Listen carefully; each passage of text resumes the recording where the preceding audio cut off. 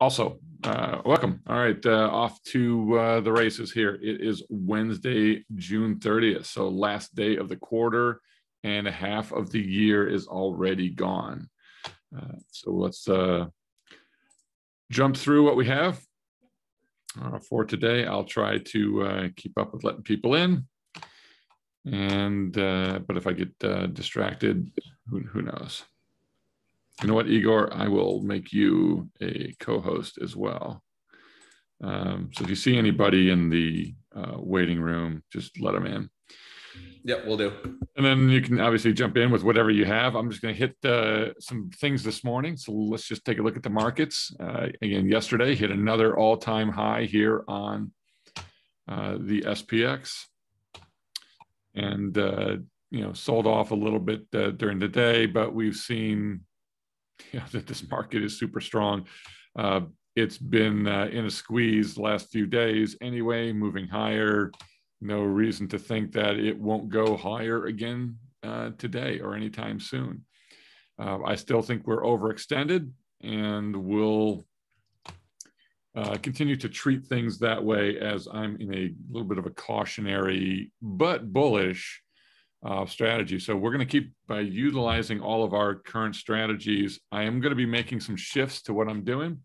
I have way too many positions on. It's the most positions I've carried all year, which is a gigantic red flag sentiment indicator for everybody here. That if I have this many individual stock trades on, it actually makes me too nervous. There was a lot of really good setups, so I couldn't help it.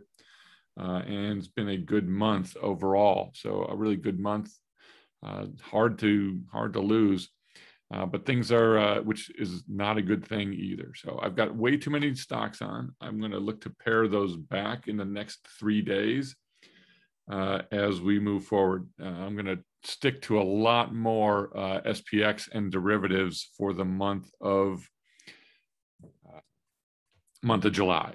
So that's where we're going to look to go in July as we move forward. So that's the plan. A lot of stuff with SPY, MES, ES, and SPX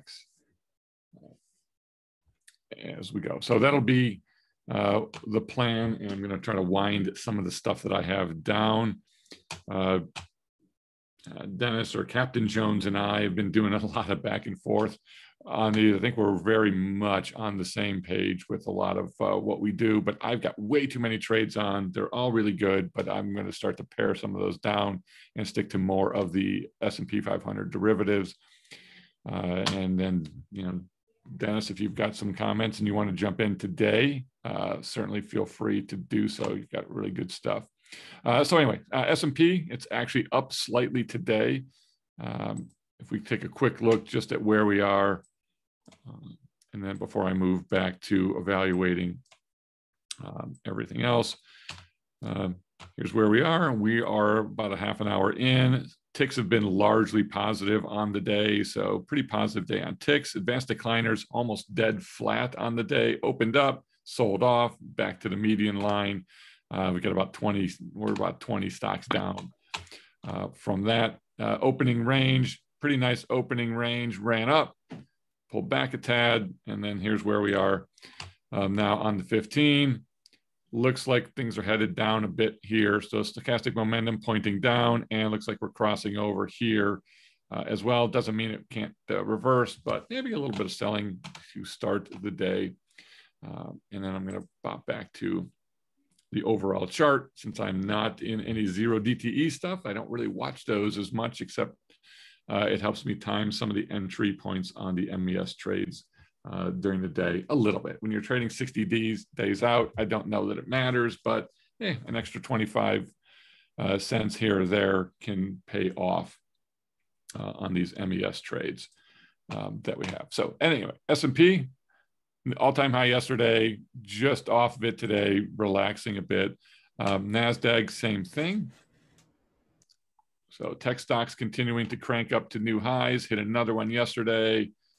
As you go through, new high, then intraday new high, intraday and new high, sold off a bit, new high, new high. I mean, it's just an unrelenting march up, but internals are still pretty strong. And if we look at the Russell a bit here on things, this is the weaker of the indexes, not setting new highs. The last new high on Russell was set back here in March. So been in a really good sideways trading range here. The only time Russell goes up is when I put on a tiered rut butterfly, and then it just runs straight for, you know, a week or two. But other than that, I mean, we're right in the dead center here.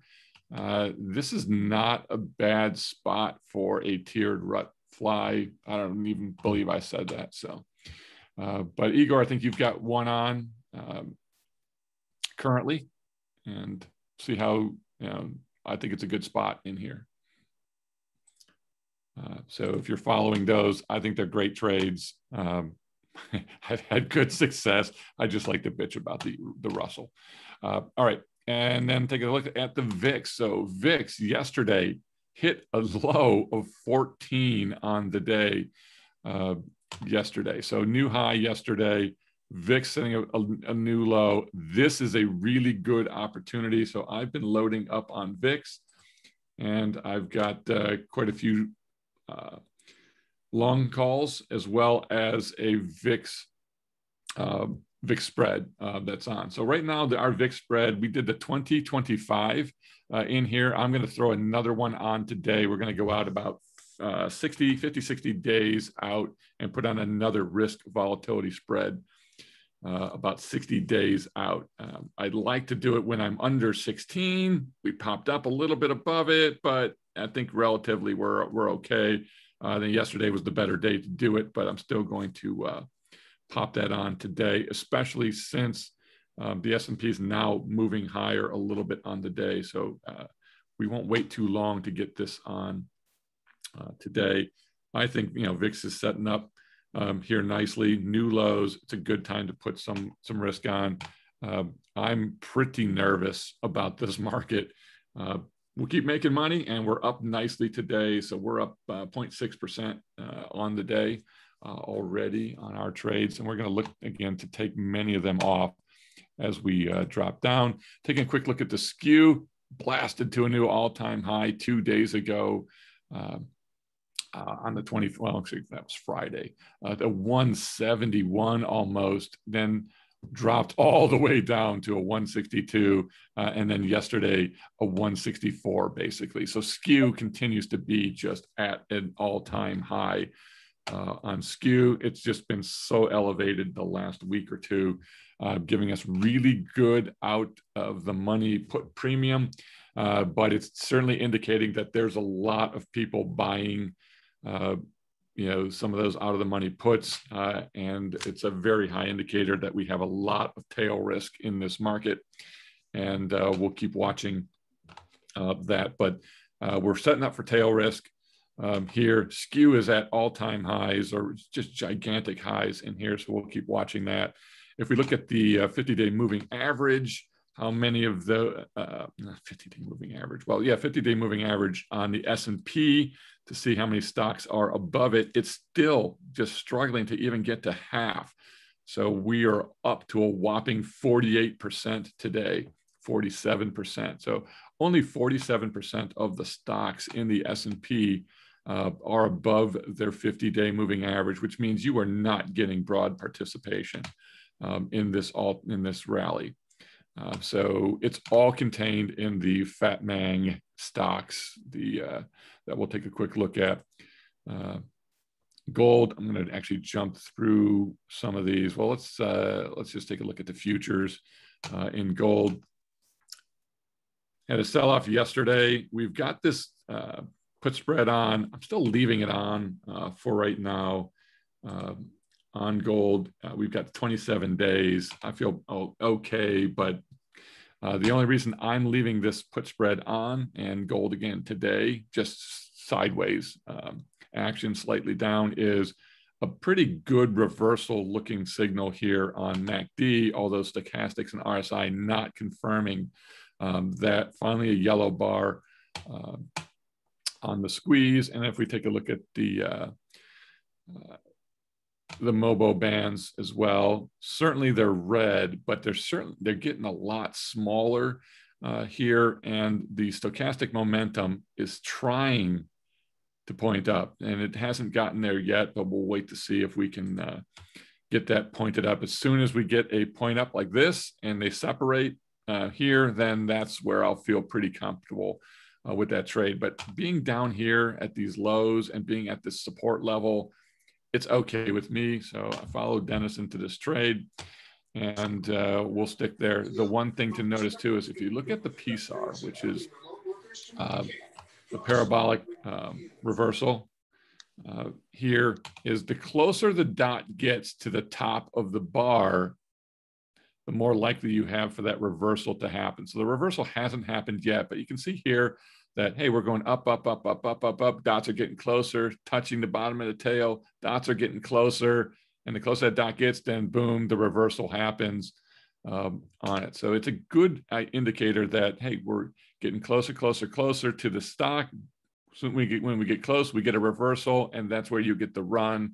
And then we look to get out on the reversal potentially. It's just another indicator, but this is the closest that the PSAR dots have gotten to the stock, except maybe back in, now even this wasn't good, except back in here. This was the best indicator that a reversal could have happened and did not.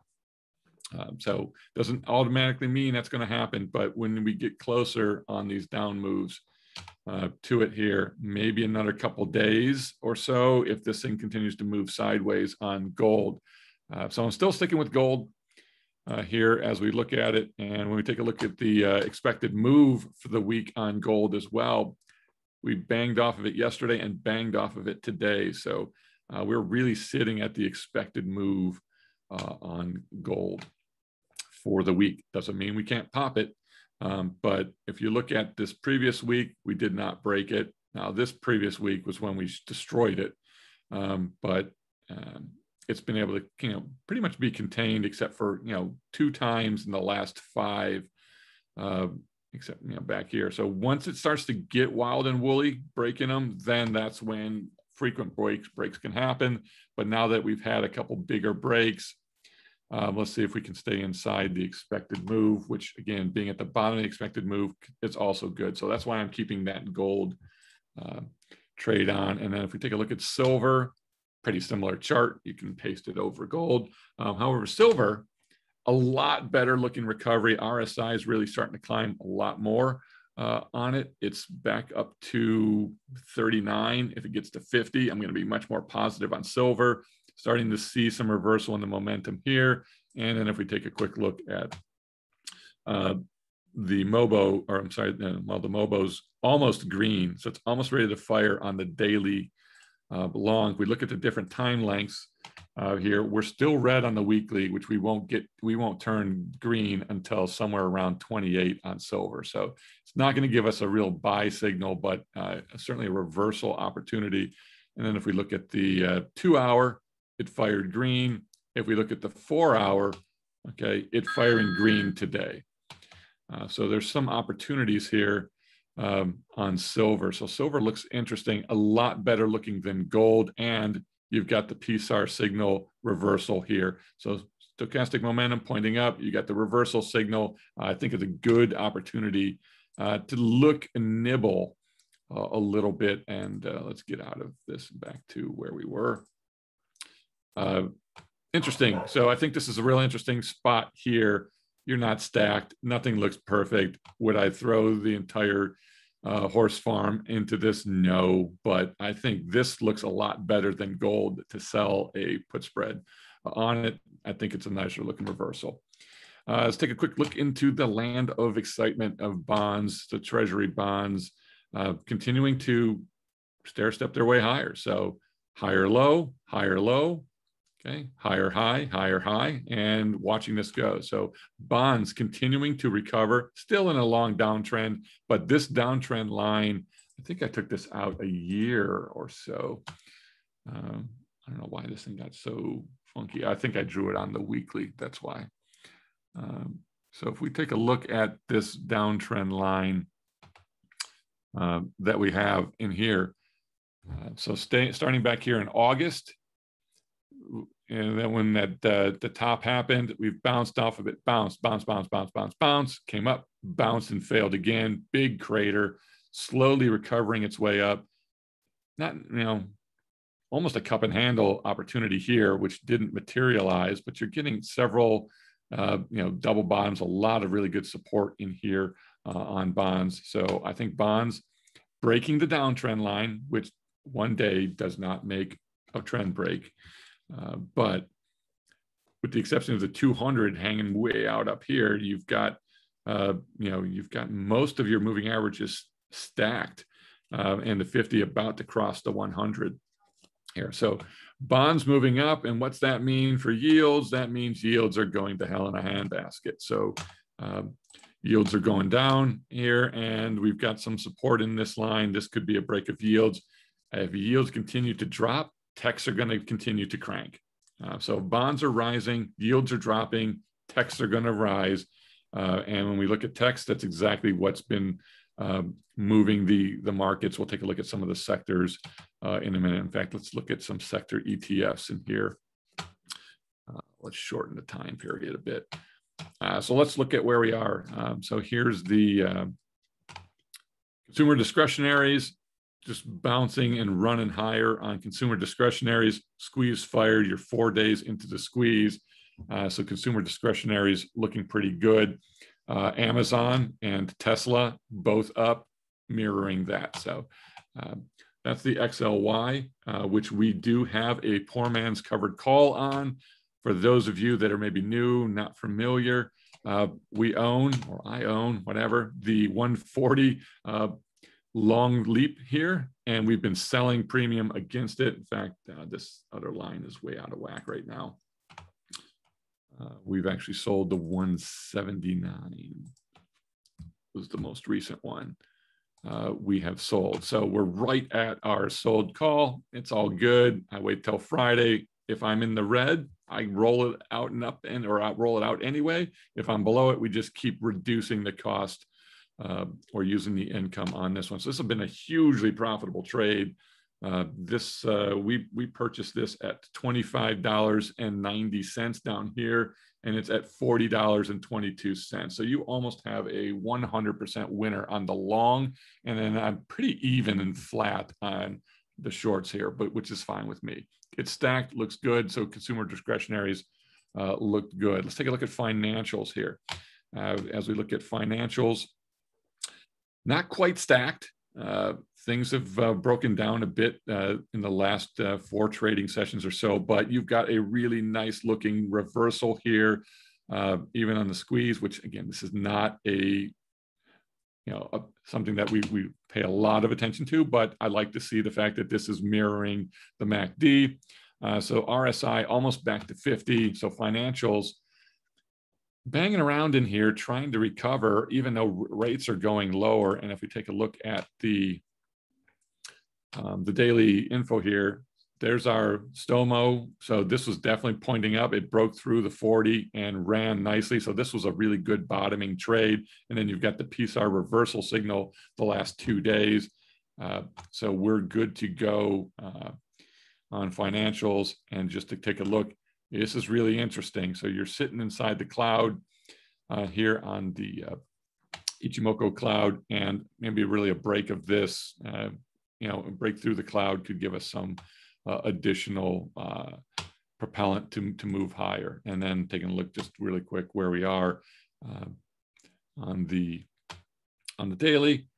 We've sold off a couple days here, trying to bounce a little bit, and didn't quite hit the expected moves on there. Real quick, XLK. So looking at the technologies, I mean, just ridiculously cranking higher. It's long into this squeeze, long. And I'm now looking to see, how far it can stay that way. But once you stay up above here, you had a little breakdown here, but back above, and it's just stayed positive on the stochastic momentum. So momentum is still good. Really don't see any breakdown happening of any major proportions. And you are a long way from the reversal dot on the parabolic. So this, you got close here. So you can see down, down, down, down, down, down. These dots got really close and we reversed. This is a long way away. Doesn't mean that we don't cross top and go here, but I don't see technology stopping and bonds yields dropping. Technology is going to continue to rock and roll. So here on the XLI, this one's interesting. It's getting really close to potentially reversing here on the industrials.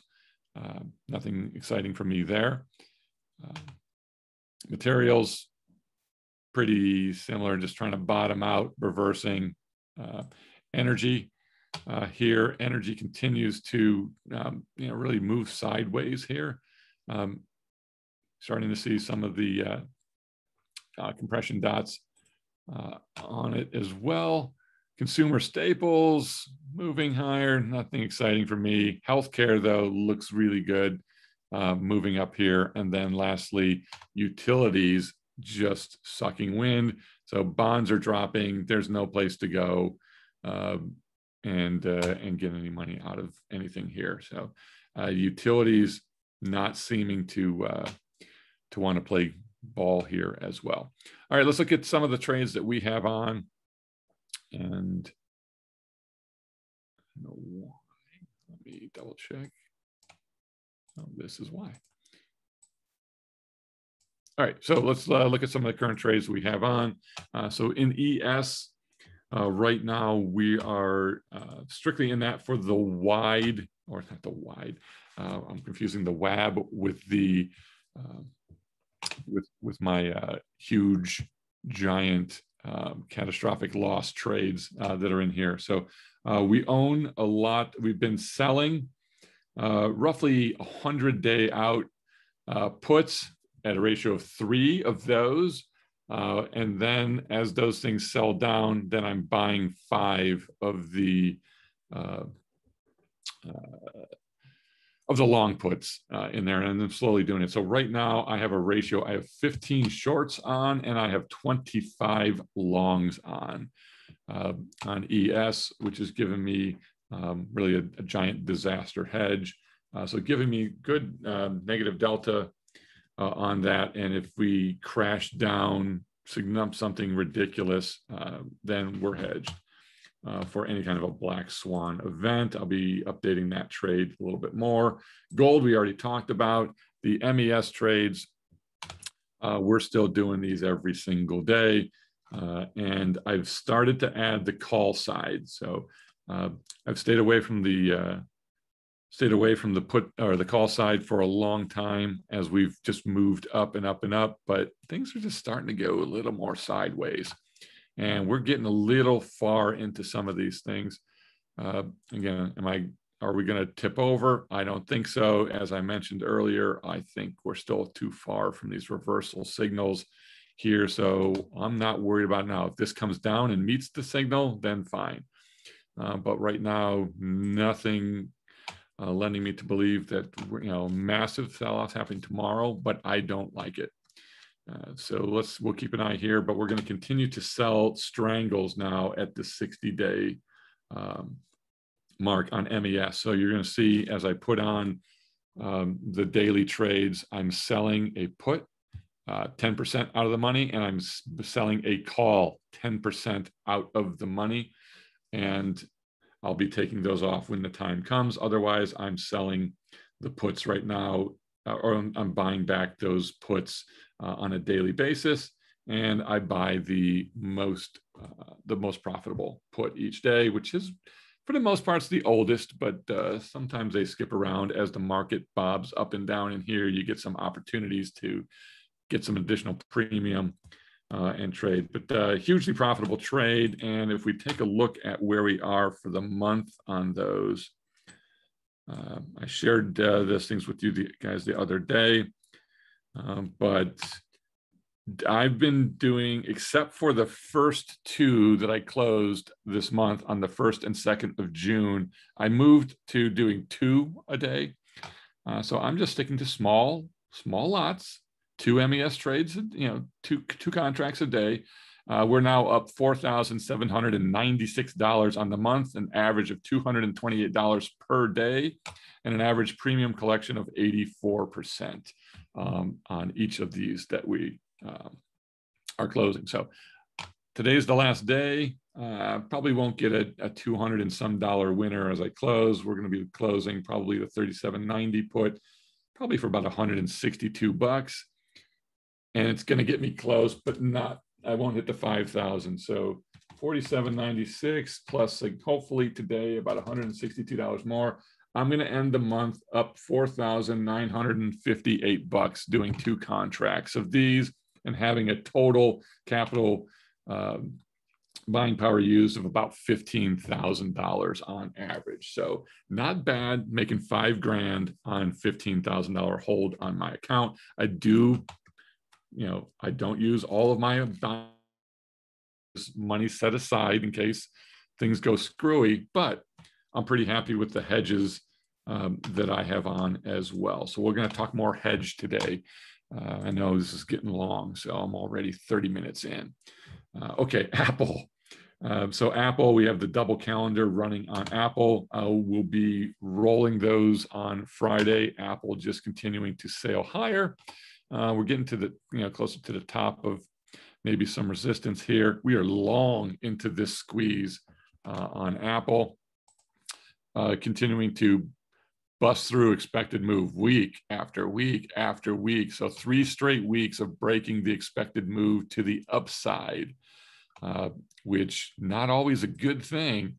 And if we look at things here, we've been strongly in the stochastic momentum for a while, and PSAR is still moving up and not getting close enough yet, but Apple's still going to go. So Apple still has a little room to go. It's okay for what we're doing. So the double calendar, I would prefer not to see this when you've got a double calendar, but this is totally fine. And we're 51 days out on the longs, which are actually profitable. So the longs are up nicely right now anyway.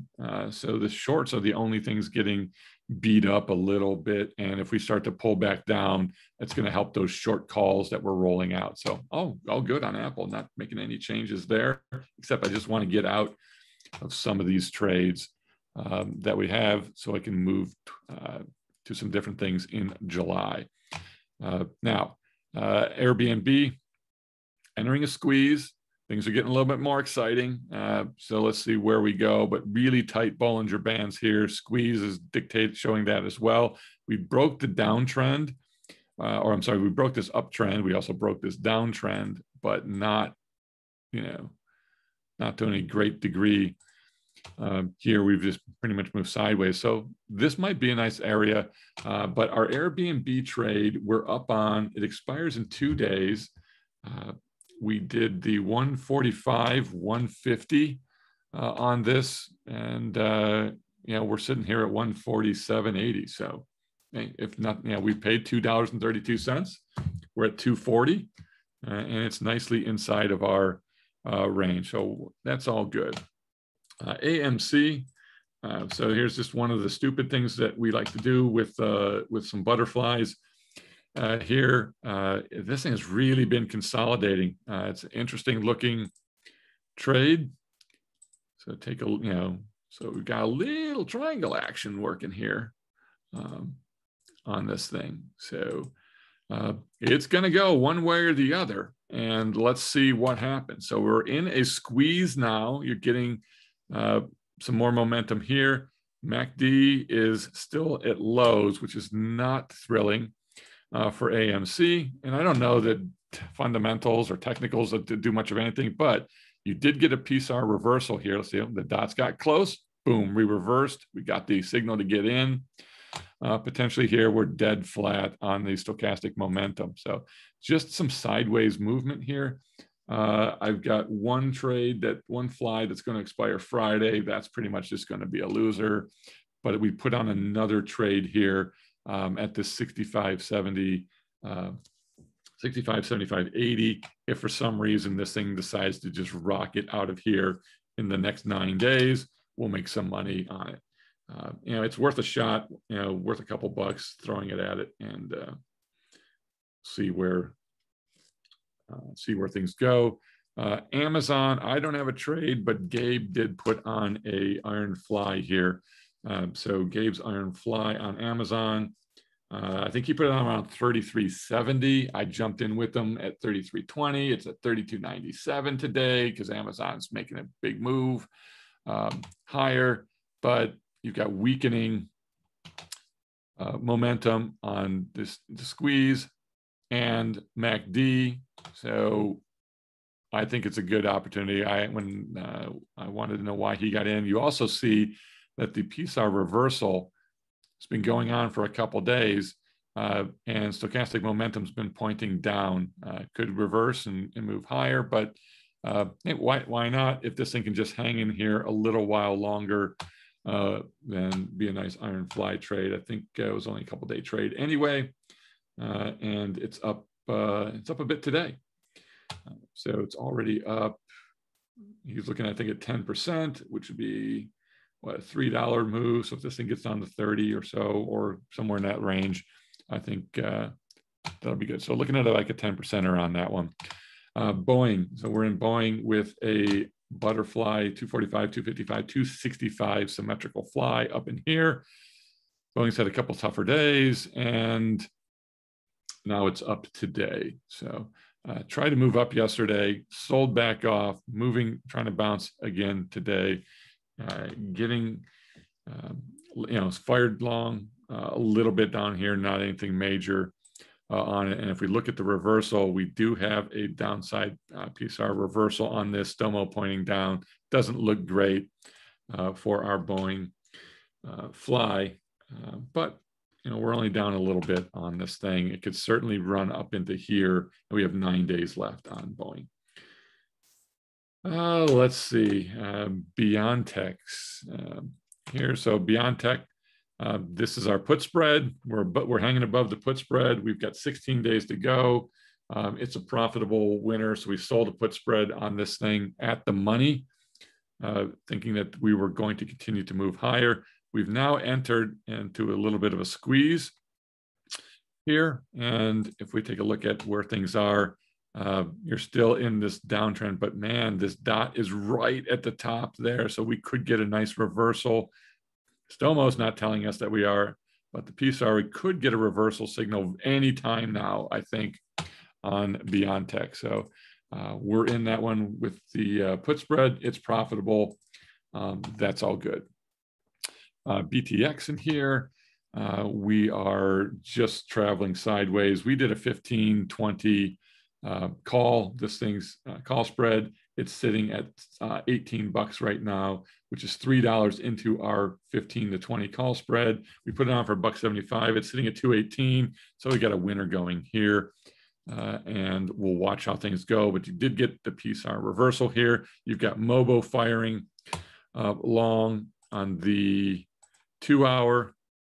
We're negative. So the 2 hours we're down. So we don't have a long signal overall on Mobo. We're green still on the 4, but we're not on the 2 hour on this thing. So we'd want to see this thing get back up to almost 20, 21 to give us that official signal, but that's not our goal on this thing anyway.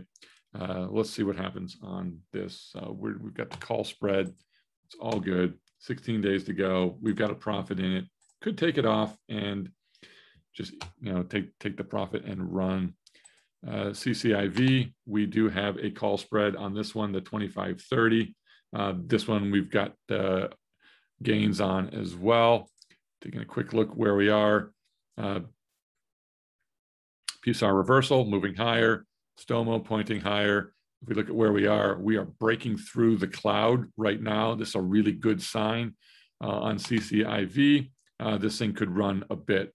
So that's our goal. We've got 51 days in trade on this thing. So we're out a bit on that. I think this is a trade, I think, on and head on here. And I'm just long shares of this thing so far. It's up nicely. You're breaking through the cloud on Comcast.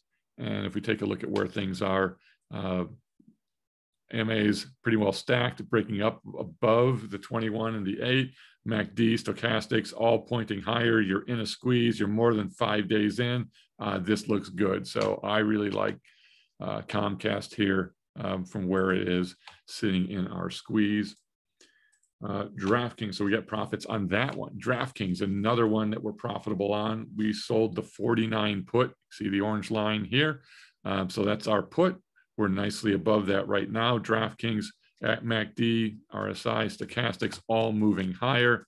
Not stacked on the MAs, which is not my favorite thing. And you've got the 200 looming here, but we've got a nice profit going, and we're getting really close on this PSAR. So it's in the zone that we could see some reversal coming on it soon. They're dead center in the clouds. We have a ways to go to break through that as well. But if we're looking at the 2-hour, green on the MOBO, 4-hour, we're green on the MOBO. And then if we look at the weekly, we're still red, but we are right at the top of this. So we just need to hit the high of this week, which was about $53. So a break of 53 is a buy signal on DraftKings. We're already in with a put spread, but I like DraftKings here.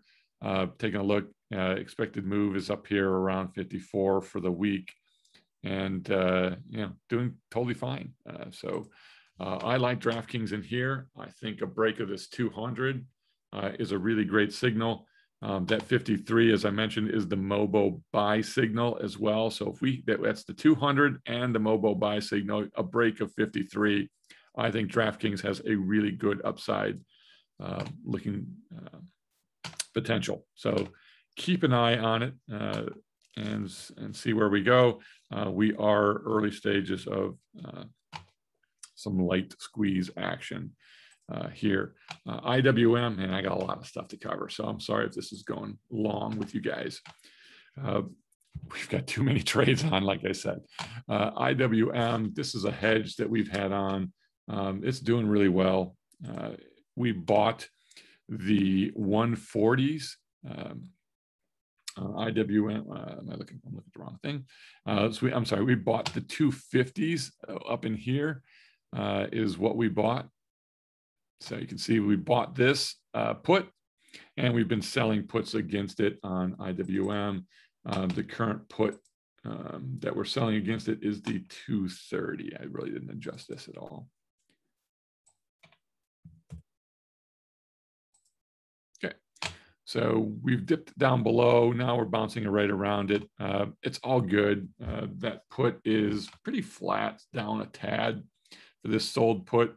We'll see where we go on IWM, but we own the long put. We're doing this because we wanted the negative delta. The other hedges I have are going to start to take precedence, so I'll probably pull this trade off at the end of this week on it. So I don't think I need this anymore, which is why we're on. Let's see, LRCX. Anya, I think somebody, I'm not sure who it was, but I did was talking about this one.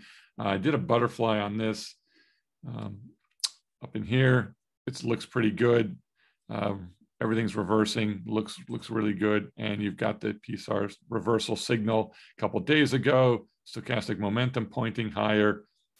So I think it's a good looking trade in there. So I think it's a good opportunity to get in with some kind of a butterfly up in here. I did, of course, the broken wing, but you can do whatever you choose to want to do on them. Our number one disappointment here is love. We sold the puts up here at 60. So we sold a 60 put. We've tailed all the way down to the low 50s. So obviously it's been a losing trade, but we've been wheeling it out. We just will continue to roll this thing. I don't think Love is the worst airline on the planet. I don't think it deserves this sell-off with everything else that's going on. And I think you'll start to see some recovery in this. It's just going to take us a little while. I'm only going to roll if I can get decent credit out a week. If I can't, I am going to take assignment here, and then I'm going to put a strangle on this one. So I'm going to resell another set of puts below or right here at 50. And then I will sell calls up in here as well. So if I do get assigned, I will strangle this thing, and I will look to see that if these puts down here, they're either going to make me some money or I'm going to get assigned at 50, which is going to bring my average cost down to 55, which is what I feel I can wheel pretty well. So this is why you don't go bananas with all of your margin in just a few. It's just one of the stocks, and it's only a small percentage of the portfolio. So that's where we are on Love. Netflix, this one still looks good. I think there's a butterfly on in Netflix, a little bit longer term fly, 510, 515, 517. We're way through that butterfly. So this thing's near a max profit, but we'll let some time come off on Netflix and we'll deal with that.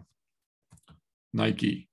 All right, so here's Nike, banana move on this thing. So Nike's off a little bit more today. We have a double calendar on this thing down to 130, 135 here on this. Obviously, we're in the red a little bit. I mean, you're talking a couple $100 loss on this thing on, per contract. So if you did small, and which is what I'm doing to play with these, it's down a whole $248.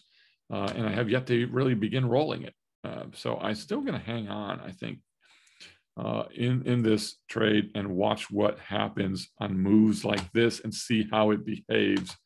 But we've only opened this trade. We haven't rolled it yet. The roll comes Friday. We'll pick up some credit.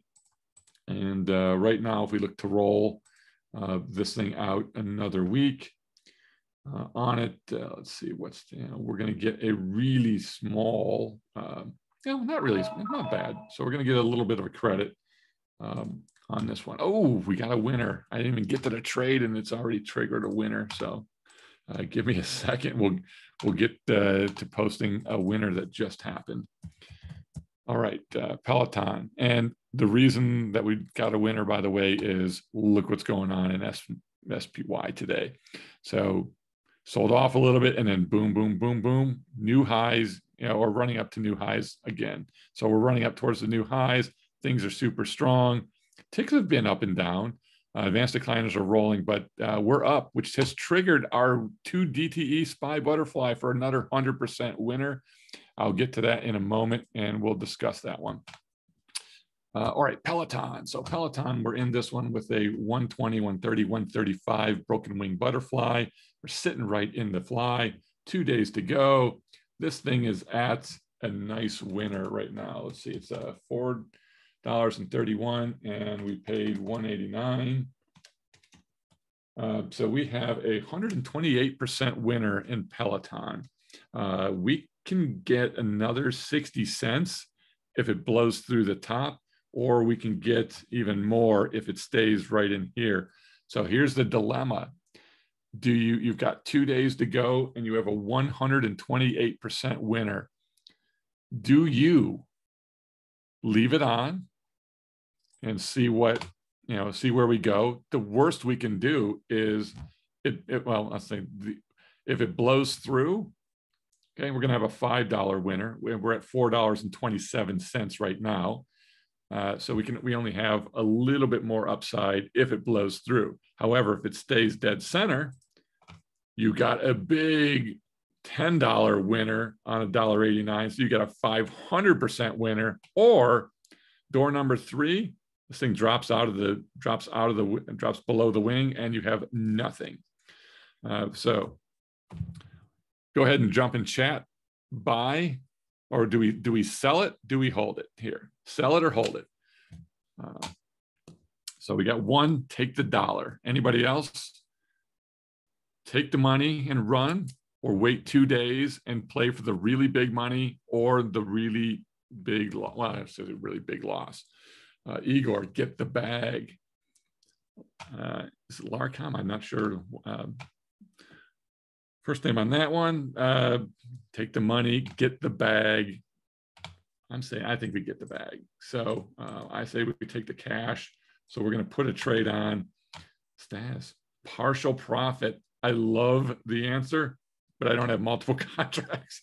But yes, if I had two or this one, the way I did it, I didn't throw multiple contracts. But yes, I think the partial profit, perfect answer. Right now, you take the 100% plus winner, take half off the table, let the rest ride. So you've got a free trade on that you could really pay off. Perfect answer, right answer, love the answer. But I don't have enough contracts. So let's see. And then now Peloton pulling back a bit. So we'll leave this trade on. We'll see what happens. It's already pulled back like 30 cents on us for the day, but we'll leave the trade on. So I got a trade on to close Peloton in here. All right, so PayPal, next one. PayPal, here's a vertical call spread. You think this thing's profitable? So this is a $10 wide that we have on. We paid $4.35. We're still sitting up here, even on a couple down days.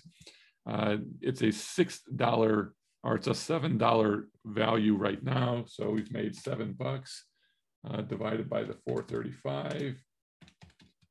So it is a 98% winner, close to it. It doesn't sound right to me. 7 minus 435 divided by 435. Okay.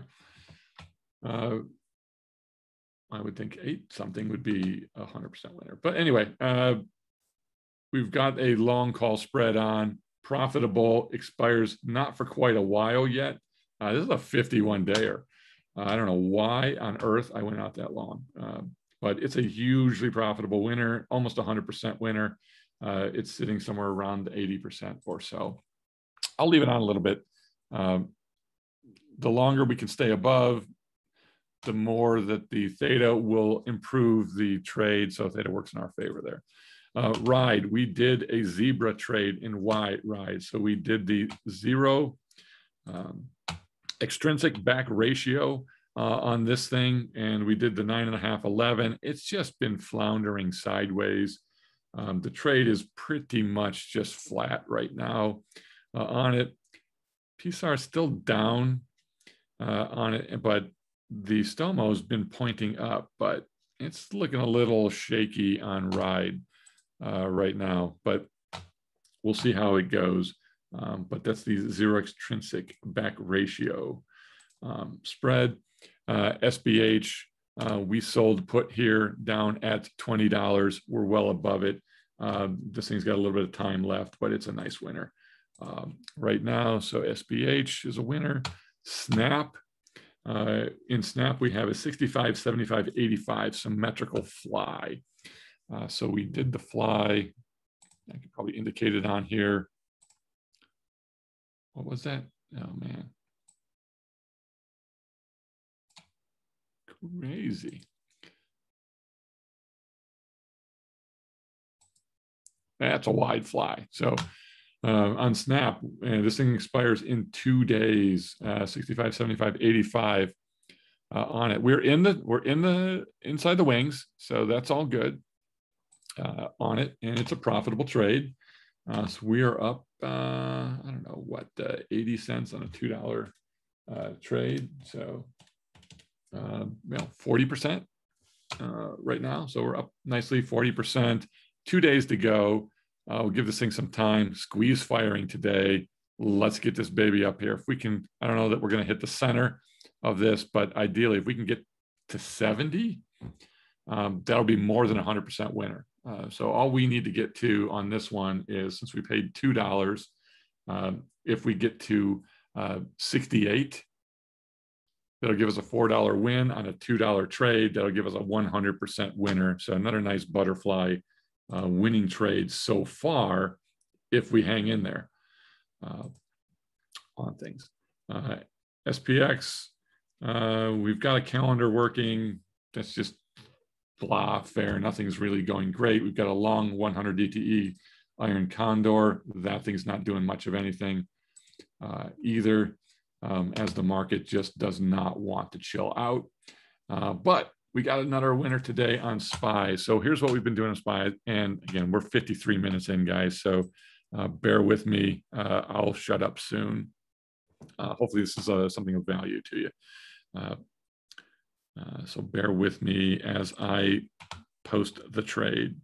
So we've been doing a SPY call butterfly. And we've been doing these at 2 DTE on average. We can do 4 DTE on Fridays. So we put this one on Monday at 49 cents on SPY. So what we've been doing is we take a look at the expected moves. Now this is the weekly expected, so it doesn't really matter here. But we're going to put another one on today. In fact, we can look to do that. The expected move, everything's stacked and positive, looking good. So if you're going to make a play for Friday, are you going to expect us to run higher or lower at this point? Based upon everything that you see on this screen, notwithstanding the fact that I think things are overdone, but you're almost at a new high. You're well above the 21 EMA. Everything's MACD, stochastics, RSI pointing higher. Your squeeze is firing. And then when we take a look here, everything looks good to keep moving higher. There's no reason to think that we're going down. Now, doesn't mean it won't go down. Very likely. We've had several winners on these. But I took one off today. And I'm going to show you the ins and outs of that trade. So this has been something we're doing on a weekly basis as well. And it has been so far, which it's hard to go wrong. It's hard to actually suck when the market goes higher when you're betting on these things. So we had a 100% winner on actually 104% if you want to know the exact. So I'm going to post the closing of this fly.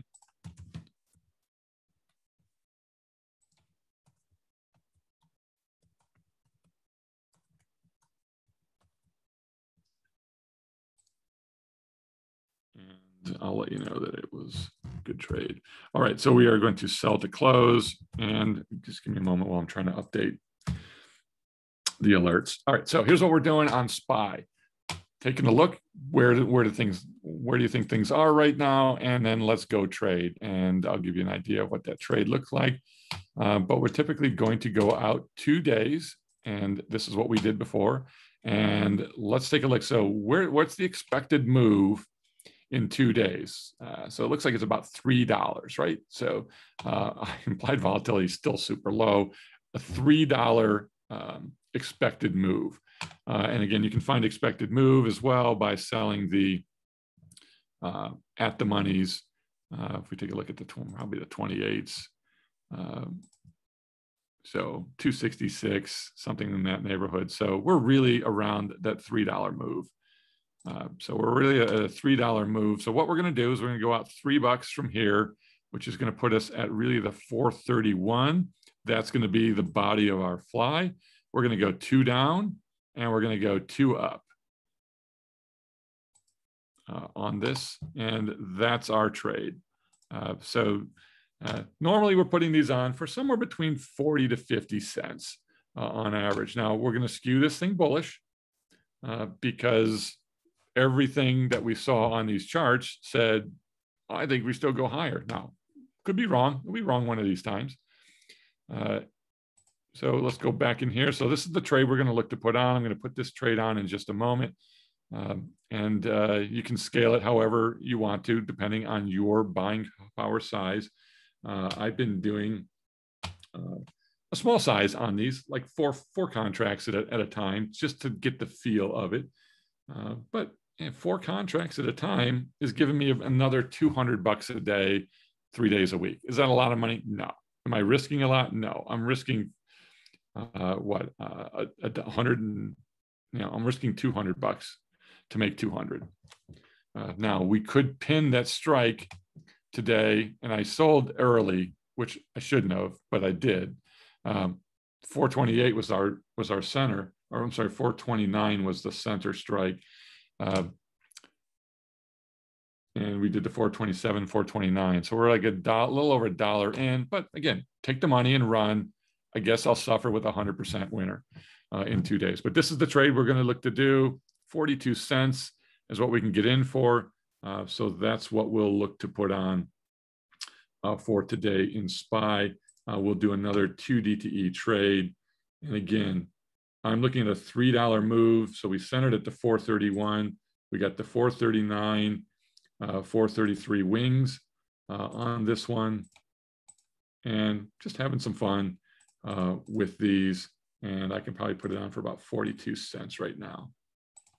So I'll let that thing percolate, maybe 43 cents, might have to walk it a tad.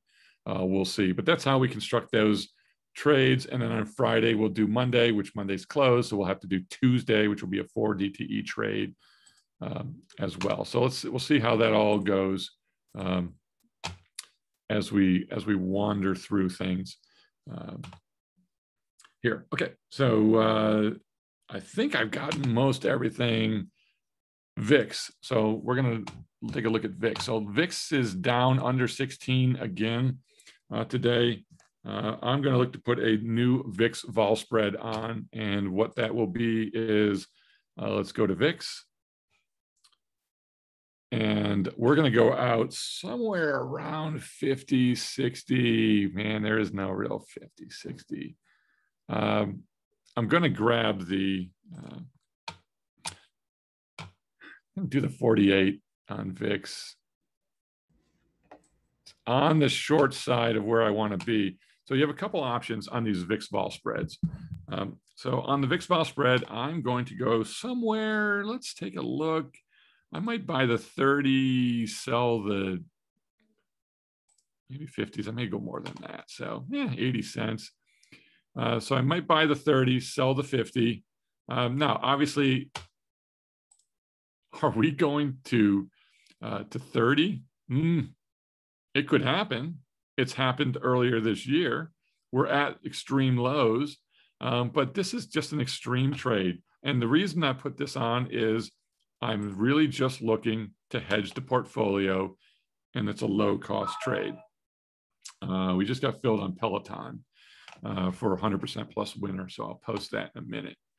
And I'm waiting on my SPY butterfly for Friday to fill. So VIX vol trade, the 30.50 might be good. 30.60, you could even do that one. And so if you want to be a little bit more adventurous, you can certainly tweak this down to 25. I could do the 25.50, maybe the 25.45. I don't want to spend a boatload on it. I'm looking for an extreme move, not a slow get there type of thing. So I kind of liked that.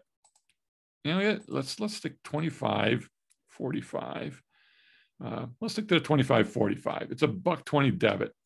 And then you can knock out as many shares as you want on these things and see.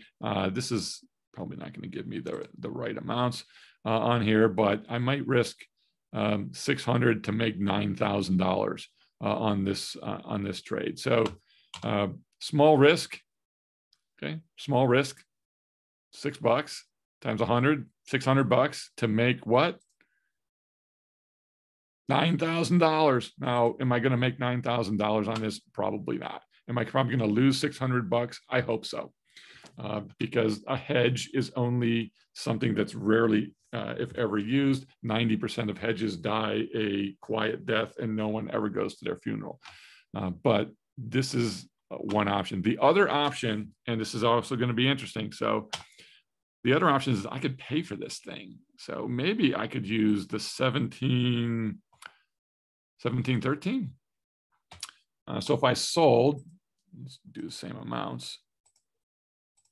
I could also sell the 17.13 and drop it down to an even less expensive trade now. So now my cost is $100, okay, to make $10,000.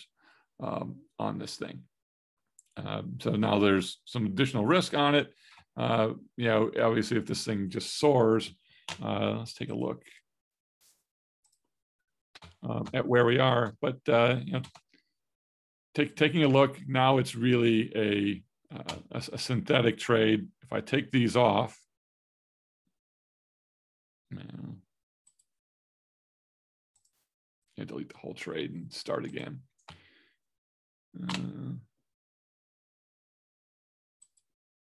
I can just start the whole thing. I think I ended up with the 25.45.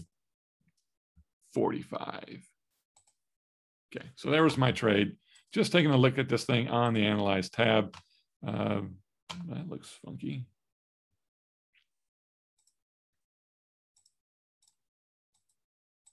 Dang it.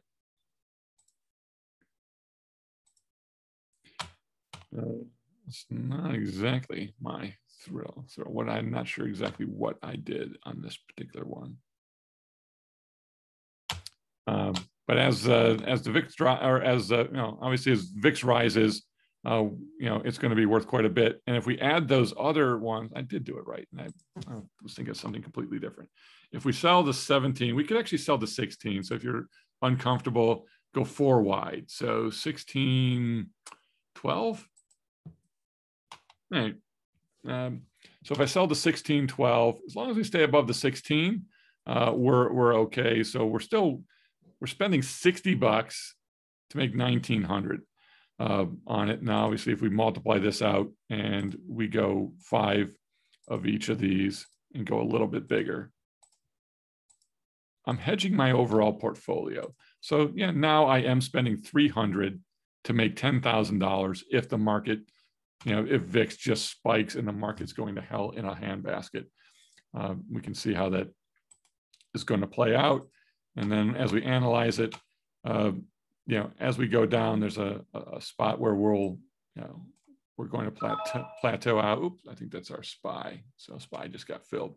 So that's one way of going as well, is that, hey, we're good to up to a certain point on that if the market continues to drop.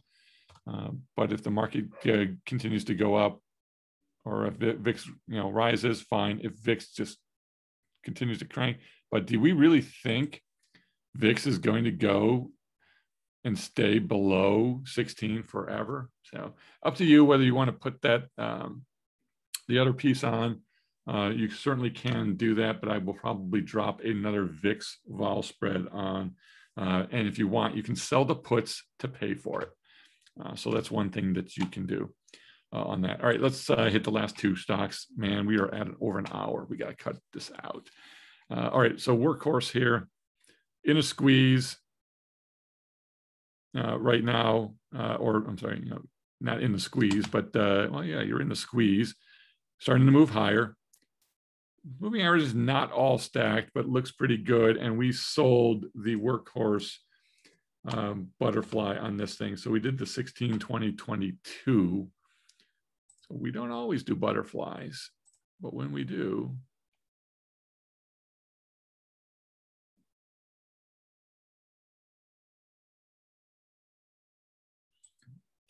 oh, are you kidding me?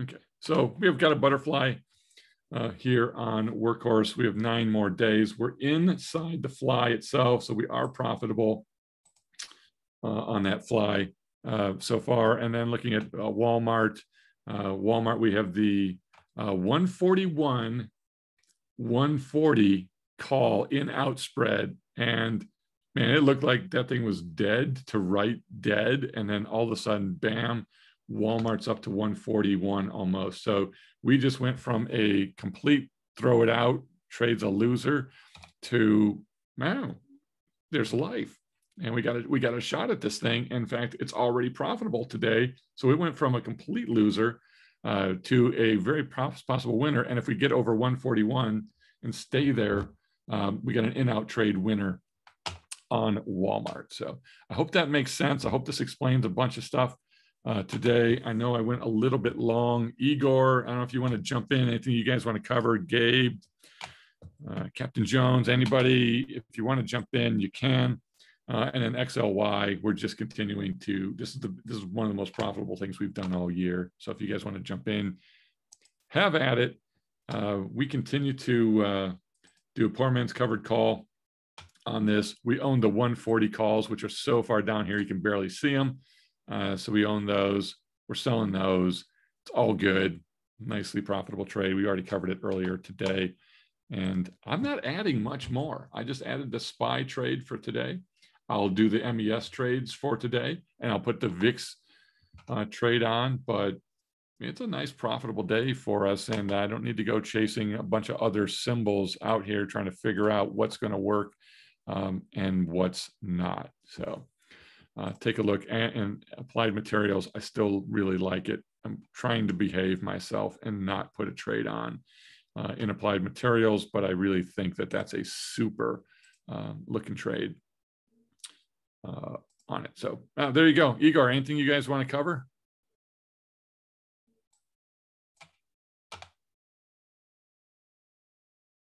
If anybody's still awake, and if not, I'm here. So I was just looking at you know, when you were talking about the VIX, I was looking at the VIX term structure and to see if there is a way to put on the trade with very little, if any, risk out in September. But what I was looking at, it was two things.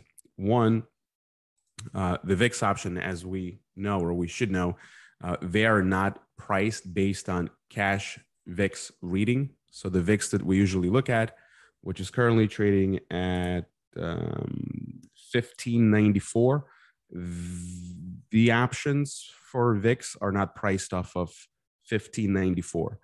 VIX options are priced off of VIX future contracts. And right now, September VIX is at around, I think, 20. So September VIX is at $20.90.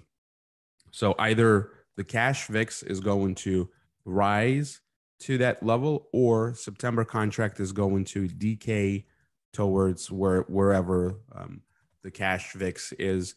And you can look at the VIX future contract settlement prices and find the lowest reading you can find in recent history.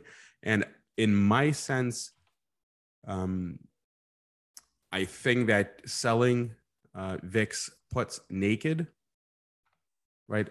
You need to understand how selling naked options work, but selling puts under or close to the lowest readings on the VIX settlement is probably a safe bet, right? VIX is not going to go to zero, I don't think. If it does, we're all out of business. But VIX is probably going to go as low as maybe, 13. We had a reading of like 14 and change yesterday, but it was intraday and I'm not really sure what that was all about. But as we can see that, right now the market is not pricing in a whole lot. And this is a good time to start to consider putting on some sort of hedges that will give you exposure to an increase in overall market volatility, implied volatility, and realized volatility.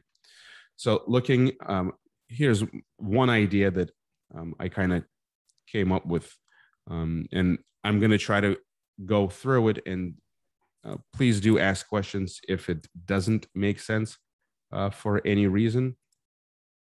But I'll try to go pretty slow, and hopefully everybody's going to follow along. So the idea is to use September expiration cycle. That's 77 days out. We know that the VIX right now out in September is at around just under 21, even though cash is at around 16. So my idea is to sell the 14 puts. In other words, I am betting that the VIX is not going to settle under 14 on September expiration. So selling 14 puts and using that premium to buy as many out of the money or at the money call spreads, which will give me an upside exposure to the VIX or to implied volatility out in September with very little to no downside risk. The real risk here is that, you have to put up margin to sell the 14 put naked, right? And the real risk is if VIX is at 0 and you sold a 14 put, right? You are on the hook. You are on the hook for 14 times 100. You're on the hook for $1,400 for every one put. That is if the VIX goes to 0, you get cash settled. You owe $1,400 for every one 14 put that you're selling naked. Odds of VIX settlement at 0, very unlikely. So I think it's a pretty safe bet selling the 14 put naked.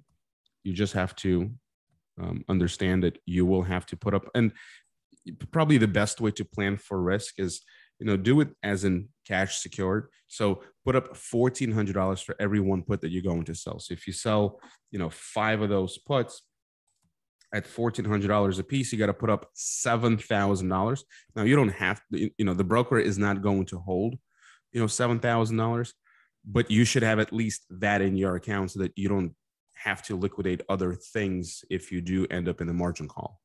So that's kind of your planned risk is $7,000. You're probably not going to use all of it right away, assuming you have a margin account, and your broker will only require you to put up, a fraction of that $7,000, which, based on what OptionNet Explorer is currently calculating, they have a margin requirement to sell 5 of the 14 puts naked around $700. So which is about 10% of the notional value of that contract, right? 5 times 1,400 is $7,000.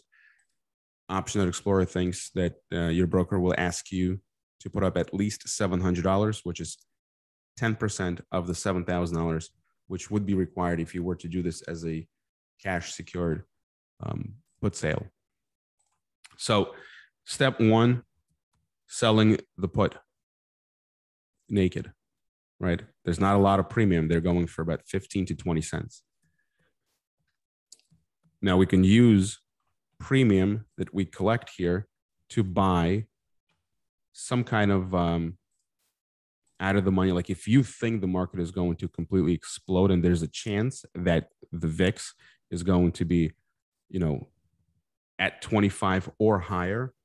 So maybe you can buy a 20-25 call spread, right? A 20-25 call spread is going for about $1.20. So selling 5 of the 14 puts is not quite enough to cover all of the premium that you would have to pay for the 20-25 call spread. So you end up with a small loss if the VIX in September on settlement, if the VIX is between 14 and 20, right? VIX is at 20 right now in September. So if the VIX kind of gravitates towards, if the VIX is still at 16 in September expiration, and you have a chance of losing about $30, maybe $35 for one combo, which is selling 5 $14 puts and buying one 20-25 call spread, right? You'll have a loss of about between $30 and $35. But if the VIX is north of 25, you'll make the $5 spread here minus the $30 or $35. So you can, call that about $470 or so. So you're technically not assuming that, VIX is going to 0 and you will lose, $7,000, even though, that's your absolute risk is. The way I look at it, my risk here is that if the VIX is somewhere between 14 and 20, I'm out 35 cents or $35, right?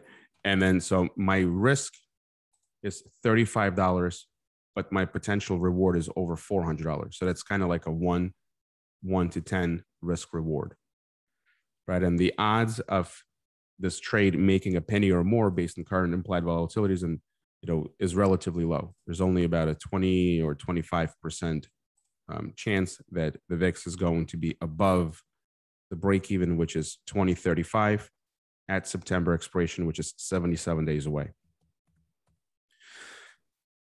You can't be upset if you lose the $35 here, right? This is a hedge. This is an insurance policy. When you buy a car insurance policy, you don't get upset for writing a check to Geico because you don't expect to collect on that policy, which means you're not going to total your car, right? So you have to plan on losing the $35. But if we see a move, something like we saw, March of last year, which is also very unlikely right now based on what the markets are pricing in.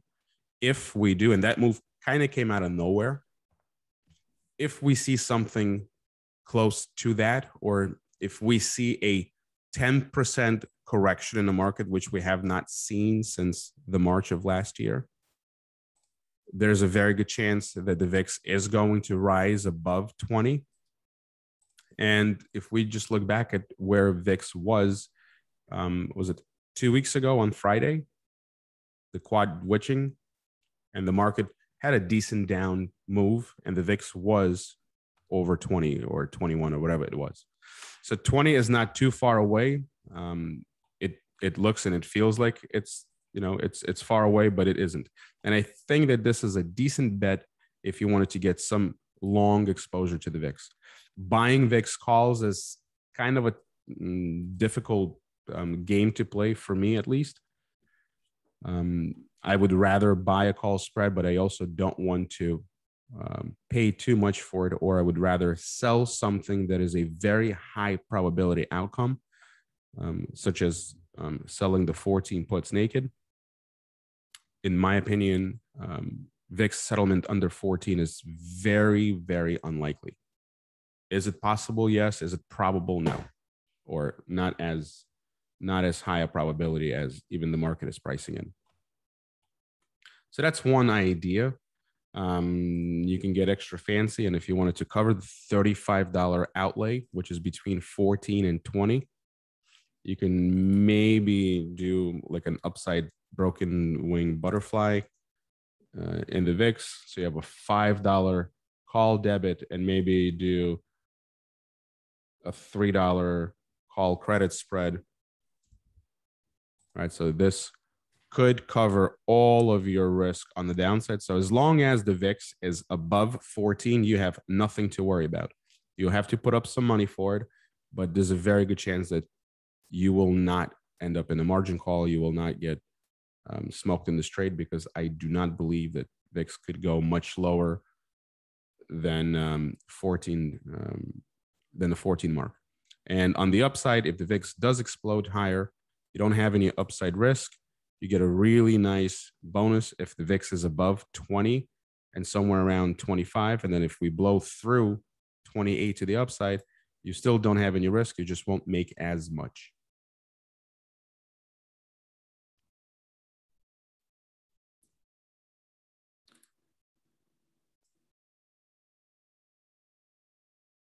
We got a question. Where do I see VIX? Where do I see VIX future value? I use VIXCentral.com. Let me share this. So if you go to VIXCentral.com, you will see a graph that will show you different readings of the VIX future contract for different months. So for example, July, and let's see if I can share this.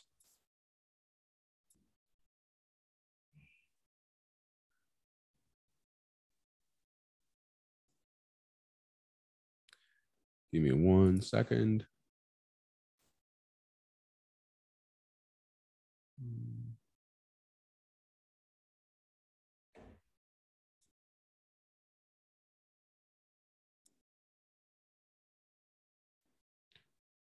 I think I'm sharing the VIX Central. Do you guys see the VIX Central on?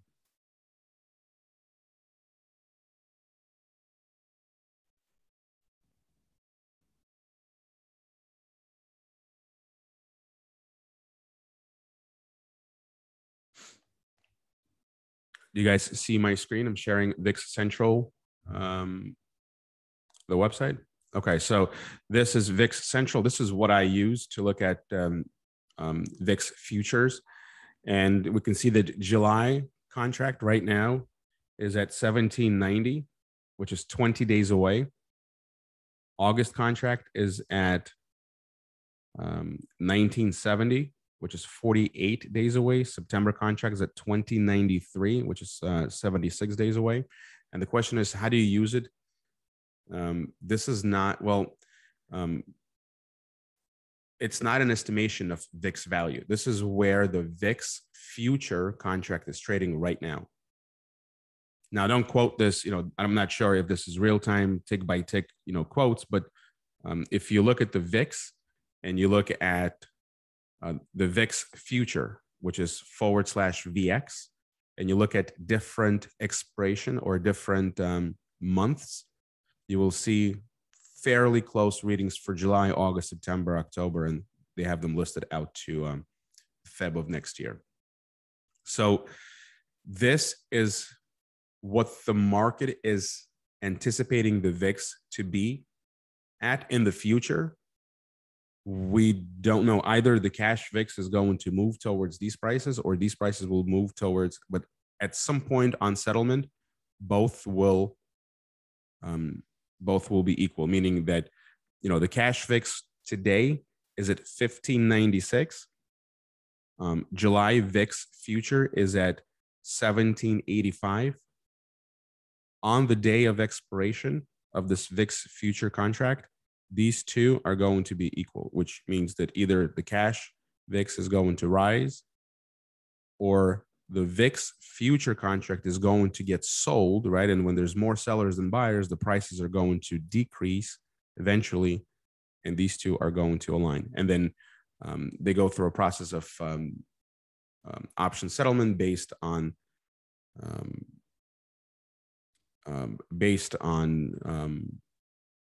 the VIX readings, and the VIX settlement gets posted on the CBOE website. You could also find VIX settlement prices by typing in Thinkorswim. I believe it's $VRO.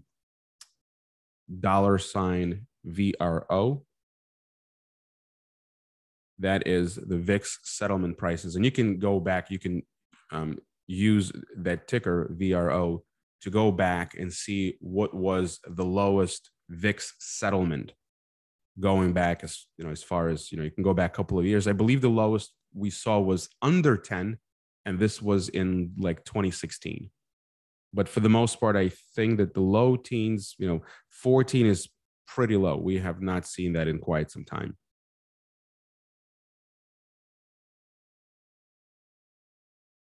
Can I use this number when I place normal VIX option trade?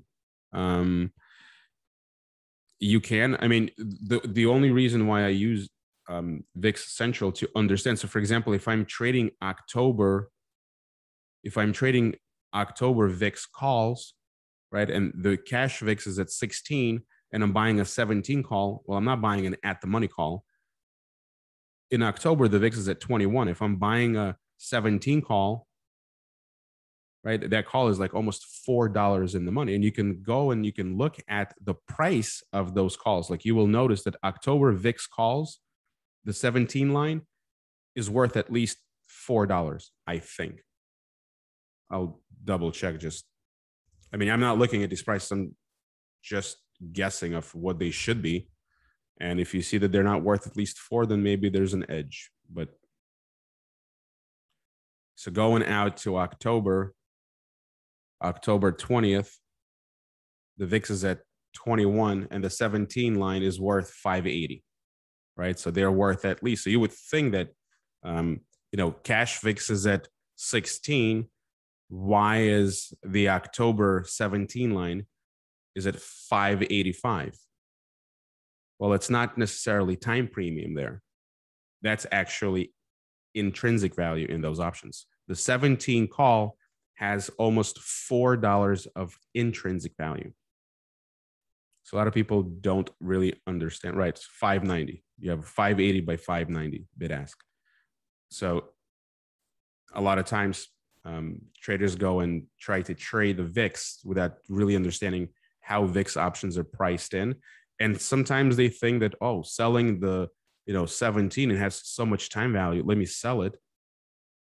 But that, you're not selling time premium, you're selling intrinsic values, which means that you're more exposed to directional move of the VIX future contract rather than time decay.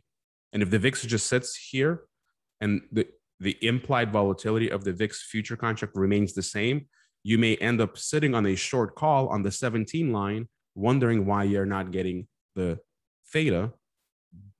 And the answer is because you didn't sell time premium, you sold intrinsic value of that contract.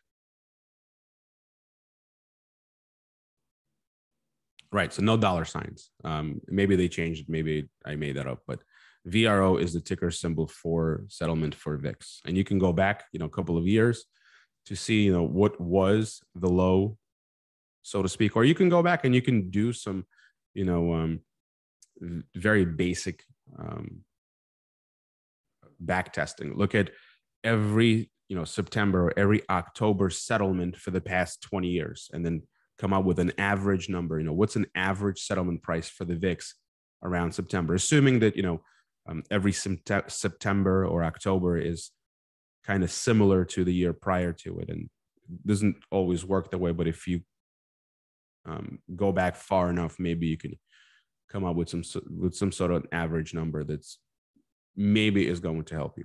But for the most part, I just think that the VIX at 14 is relatively low, especially, September and October. After the summer, I believe that, we can go back and check seasonality, but I think September and October are the least bullish months. And typically when market starts to coming out of the summer, quiet, steady trading, we get a little more volatility in the marketplace. Yes, January 2018, we had stupid low VIX reading. And if you were around for February 2018, that VIX went to, 30, or this is when we had this, we had the volatility event where volatility markets blew up. And that probably had something to do with too many market participants just selling VIX future contracts, selling any kind of VIX options, selling a lot of premium because, volatility was just on a very steady decline. And then a lot of those market participants got caught on the wrong side of the trade, and they had to buy in, they had to cover their positions, and, buying brought more buying, and they kind of ran themselves over. But, I'm not speculating on a big move because of any kind of low VIX reading. I'm just saying that I think that 14 for September and October, historically, in relative terms, is on the lower end of the range. So that's why I would feel fairly comfortable selling the 14 put naked, and I would use the premium. So if I sold 5 of those puts naked, I actually kind of like the idea of, this is the trade that I shared.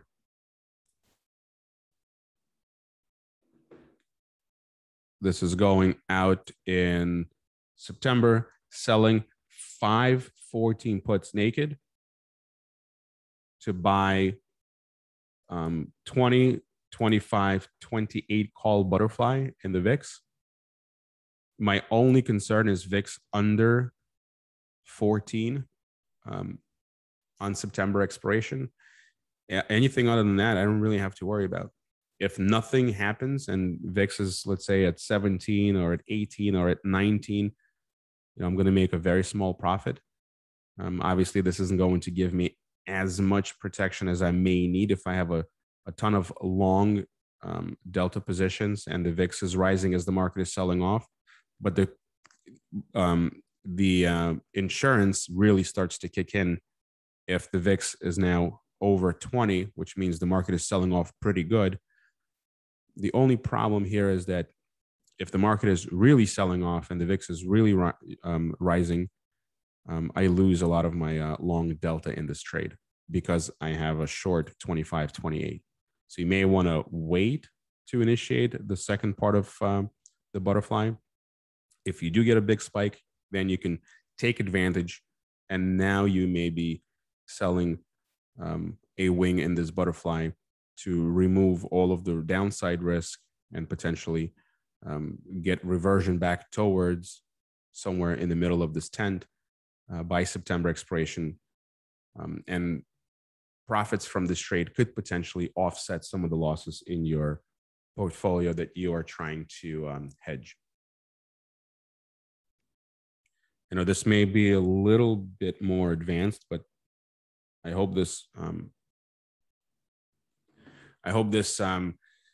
makes you think a little bit more about how VIX options are priced, you know, what they're priced off of, and some of the ways that you can use VIX options to build out positions that could potentially remove some of the downside pain or pain from a sharp increase in implied volatility in the markets.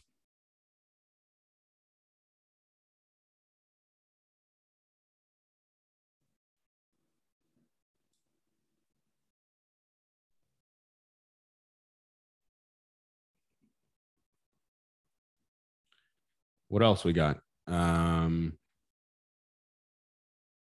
Let's have a look.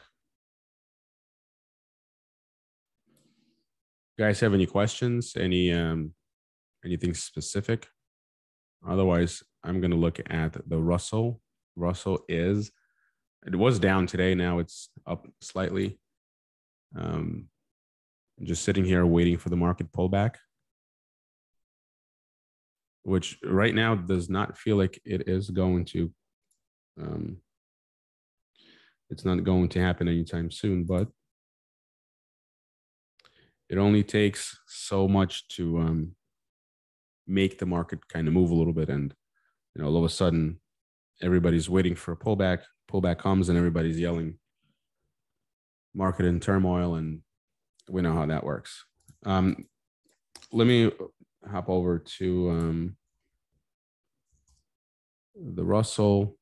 And, you know, I was also kicking around a couple of different ideas about selling iron condors and doing some other structures where we take advantage of option premiums, but premiums are, you know, relatively low. So going out too far, really, you're not, you know, you're taking on the time risk, you know, or, you know, the risk of being in the trade for X amount of time without any significant benefit. Because when you sell option premium, you know, 60 days out, you're in the trade for 60 days and options aren't decaying fast enough to pay you for the risk because, you know, vol is already kind of low. But then any uptick in implied volatility in that expiration cycle, the short Vega is going to replace any of that theta that you may benefit from. So it's kind of, it becomes a very slow decaying trade, which will require a lot of patience. And if we do get a move to the downside and a quick spike in implied volatility, I would rather initiate a lot more trades then. But that's not to say that you can't put on the trade every single day. I think Tom King is displaying this very well that, you know, you could put on the trade, a short put or a short call, whatever it is that works for you. You can do that every single day, regardless of where implied volatility or what you think might happen. As long as you are aware of the risk and you understand where you need to adjust, where you need to cut your losses. All that could be a part of a profitable overall business. And I hope that Tom's going to wrap up all of his numbers and post on the spreadsheet. I think there's a lot of good data that could be used to understand, how certain strategies perform in different market environments.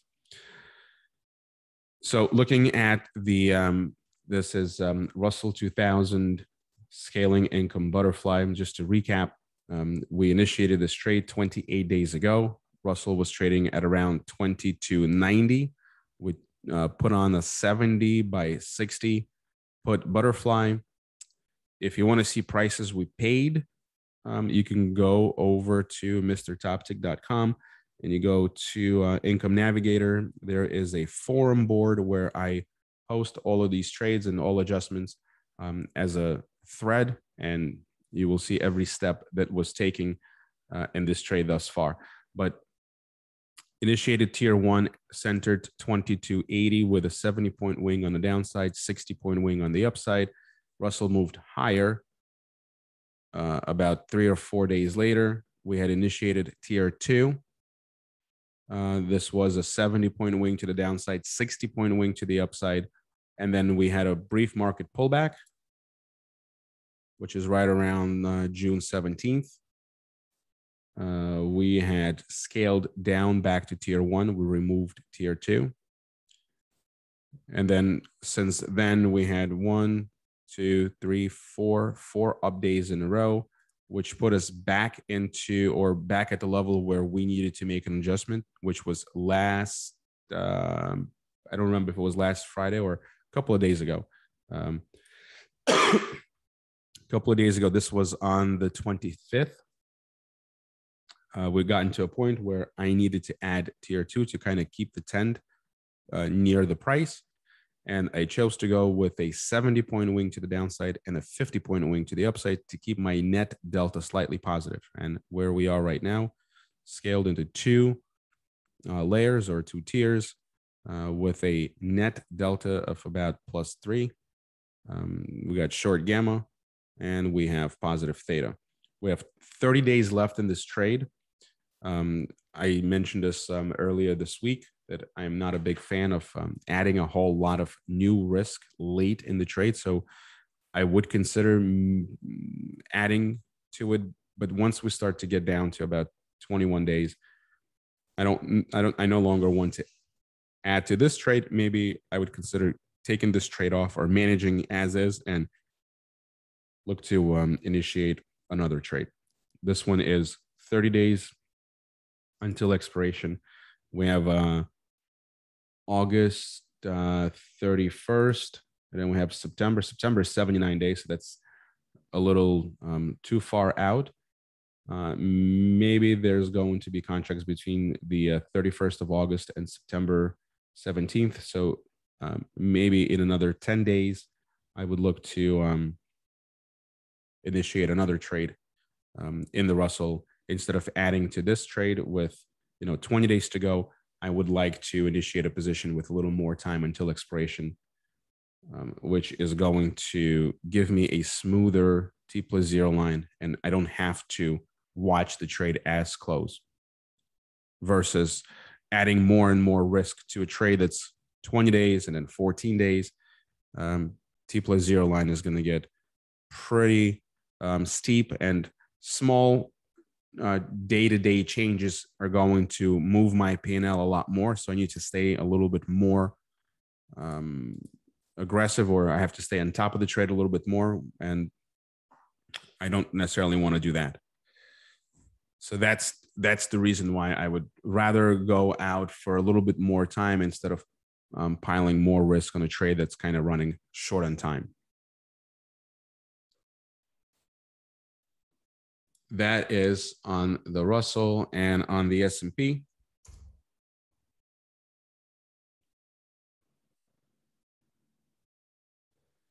We got a leftover trade in the S&P with 16 days to go. And we have a position that we took almost 2 weeks ago, as the market was pulling back, we took a position. This was on the 18th. We took a position. This is a broken wing put butterfly, centered what feels like a pretty good distance away from where the market is right now. So we're at 3,900 with a 25-point wing to the upside and a 50-point wing to the downside. We took in a 280 credit, and it is currently trading for about $1.25. So now we have 51 days to go. Just going to sit tight on it, wait, and if as long as S&P is not anywhere near 3,925, 3,900, I don't really need to do anything. I may consider adding to it if we do get a pullback. If we get a pullback and this trade has too little time until expiration, instead of taking on more short gamma risk, I would look to initiate similar structure with more time until expiration. I will have more time. I will have probably more premium available, or I will be able to position the structure, the body of this butterfly will be further out of the money.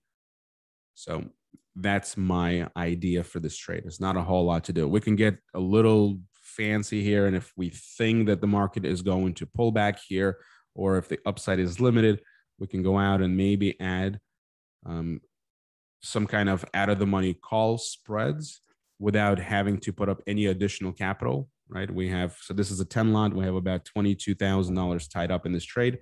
I can probably sell 10, 20 wides, right? So if I go 10, 20, I can sell 10, 20 wide call credit spreads. And my margin goes to about 20,000. So I will reduce my margin. I will increase net credit or total credit in this trade, but my delta will go from positive +7 to -14. And if your outlook for the near term is that the market has limited upside, or if the market is going to pull back, now this could potentially be a decent adjustment to boost your overall credit without taking on much of additional risk. And so doing 20 wide, 10 of those did not equalize my risk on both sides. If I go 30 wide, not good either. I go 25 wide, there is no strike. Well, anyways, you understand that by selling a out of the money call spread, right, this will introduce upside risk, meaning that if S&P goes north of or above 4,500, there is risk to the upside. Whereas if we didn't add anything to it, S&P can go to a million and there is no upside risk.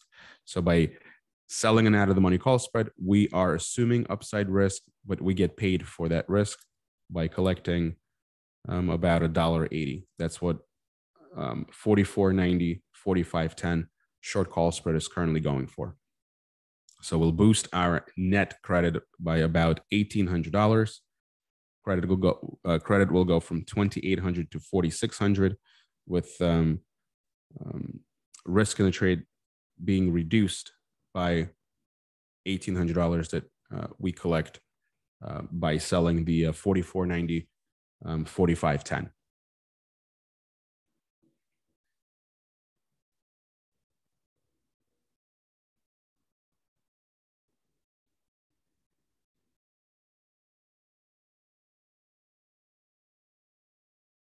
I'm going to go back here. So question about Shopify. What do you see where it's going?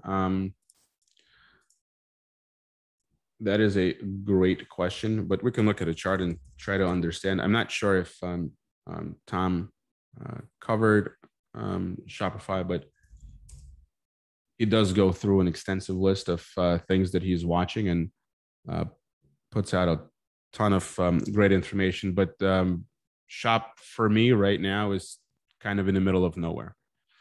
Right, it did make a high at 1552, and now at 1470. The squeeze is kind of rolling over, meaning momentum is coming out of it.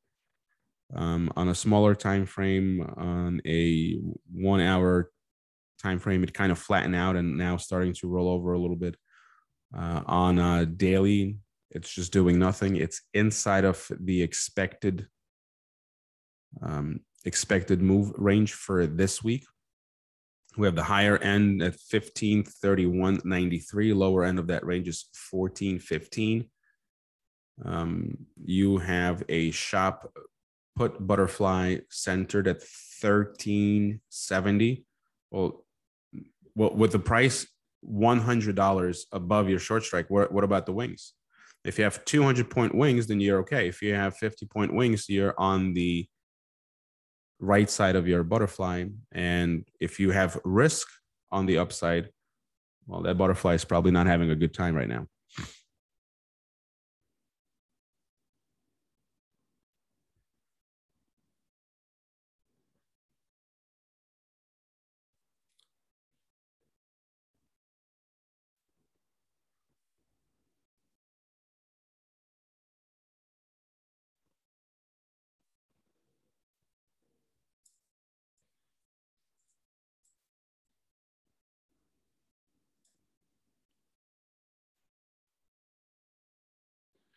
So one more thing. We have about 10 minutes and I'm going to let everybody go. So this is the put butterfly. And I was just looking for some ideas to initiate a new trade. And I just want to kind of walk through the process of how I think about these trades, right? So just because, I think the market is going to pull back doesn't mean that we should put on a bunch of spreads or a bunch of different positions that will favor from a market pullback. We also want to understand, what are we trying to achieve by placing our trades? And, I always give credit to Option Explorer for helping me visualize my risk, or at least seeing my risk profile before I put the trade in, so that I understand where will my trade really make money, where will I have to make an adjustment, where I might run out of time. And I just want to kind of take you through the process of setting up a potential trade in the S&P. This is going to be, again, I have been expecting some kind of a pullback, a minor pullback, a pullback to some sort of, I posted yesterday that S&P right now is about 50 points away from a 10-day moving average, right? So if you take an average closing price over the past 10 days, which is 2 weeks, S&P right now is 50 points above that. And with an ATR and SPX right now around 32, it'll take quite a bit to get down just to retest the 10-day average closing price, right? It's probably going to feel a lot worse than it really is, but it's not that big a deal. 50-point pullback will only retest a 10-day moving average. That is not a big deal. 20-day right now is at 42.41. Right, so a 10-day moving average right now on the SPX is about 40 points away. 20-day moving average is about 50 points away. And a 50-day moving average is about 90 or 95 points away.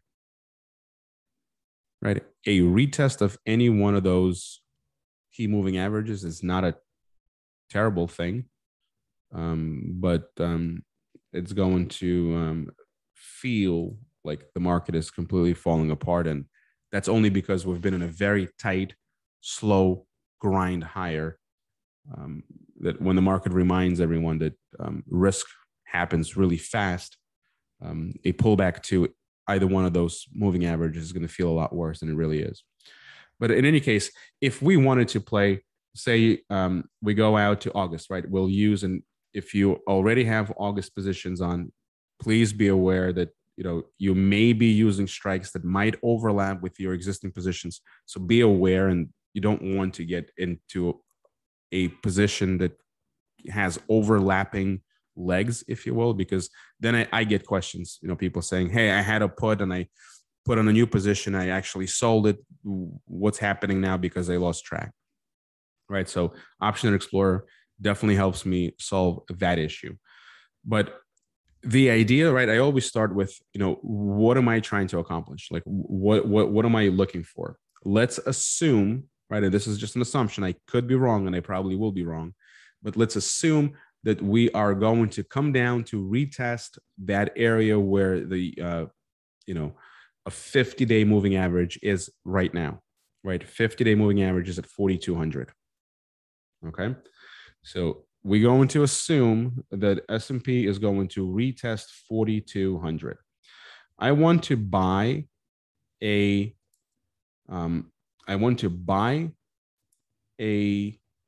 put debit spread that's going to max out at around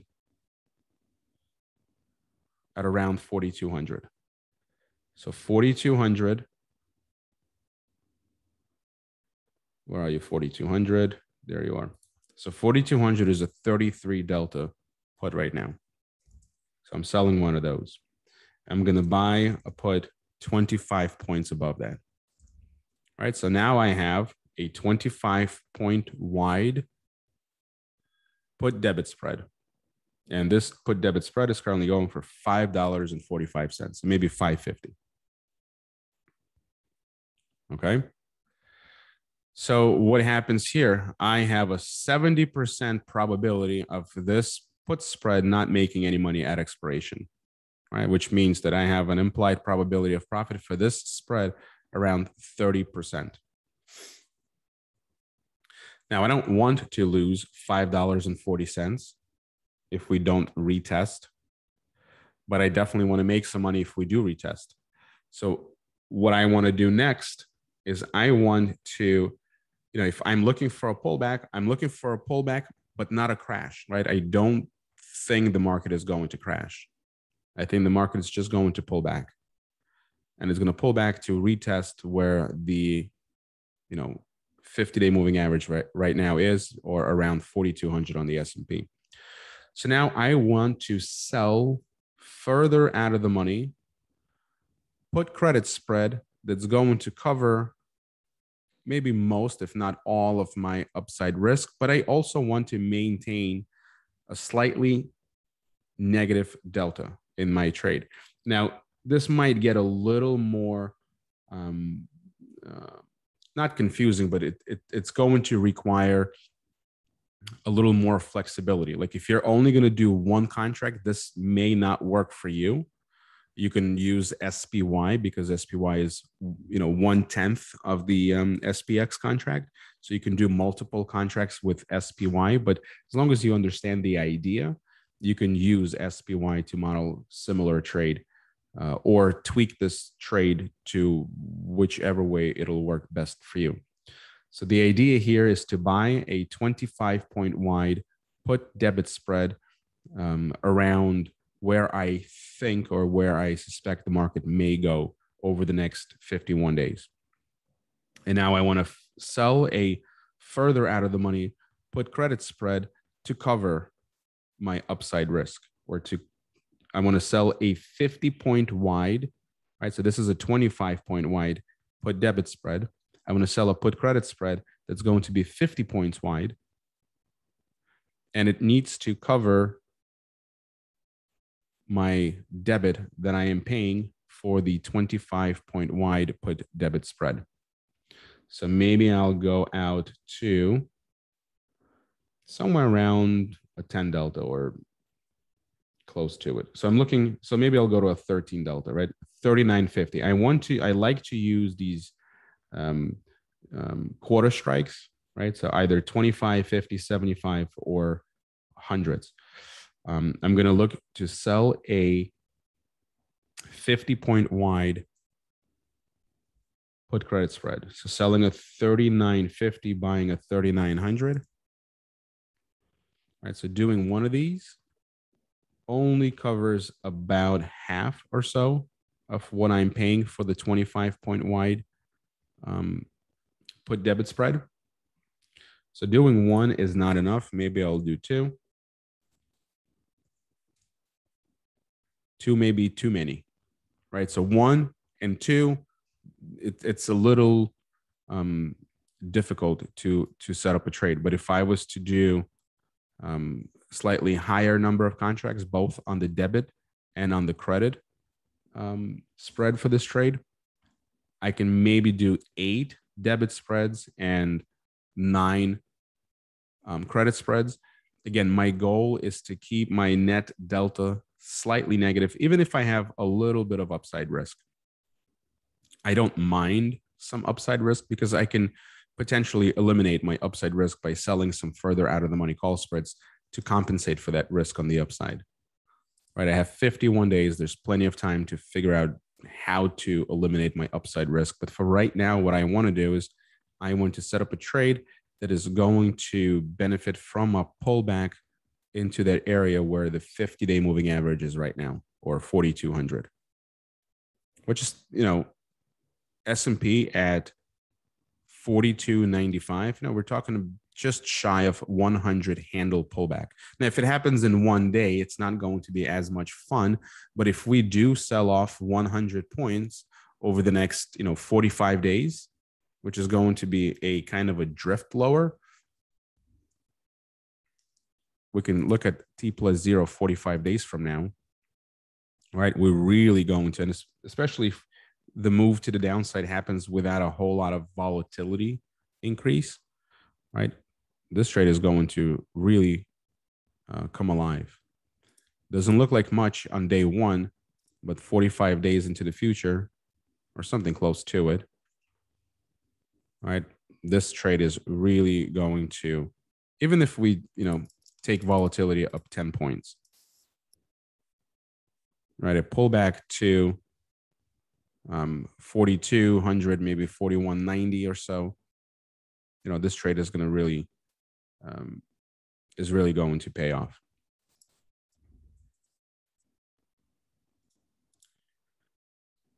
Let me see what this would look like if I bump the number of contracts. So maybe I'll do, if I do 7 25 wides and I do 9 of the credit spreads. So -9. That's not a terrible looking, right? So I have net short 5 or 6 delta, right? My T plus 0 is kind of pointing lower, or on the upside, I have short delta. So any further move to the upside isn't going to help me.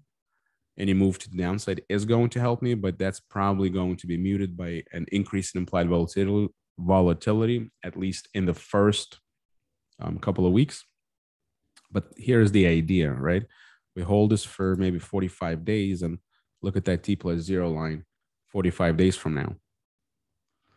Right, so I don't mind assuming upside risk. Now, clearly, if we have a move to the upside over the next 45 days, what's my loss? I could lose 3% on capital that's tied up in this trade.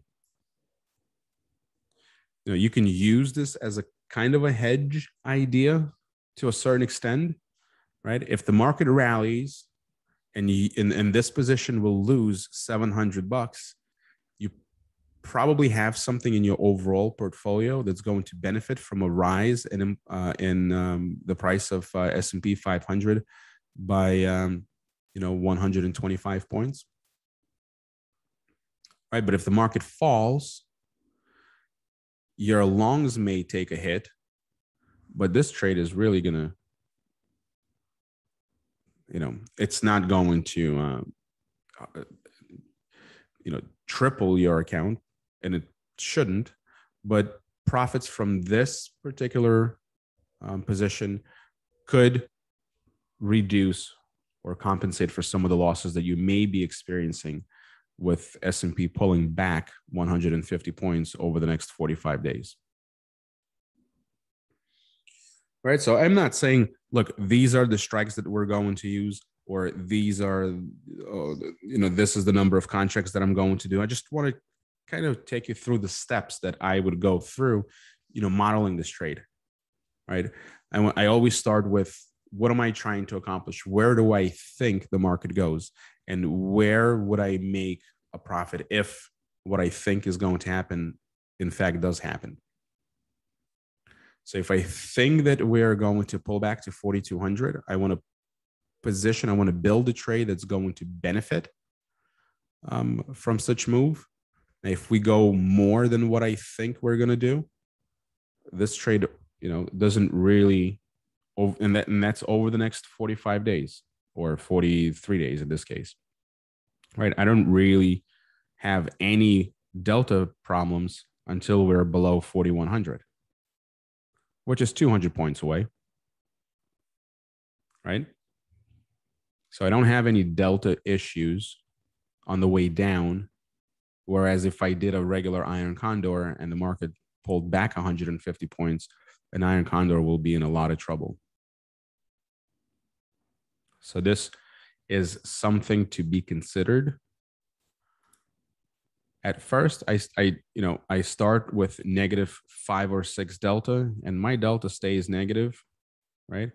We can pull back to 4,200, and I still carry negative delta. My delta doesn't flip positive until about 4,160, which is about 140 points away from where we are today.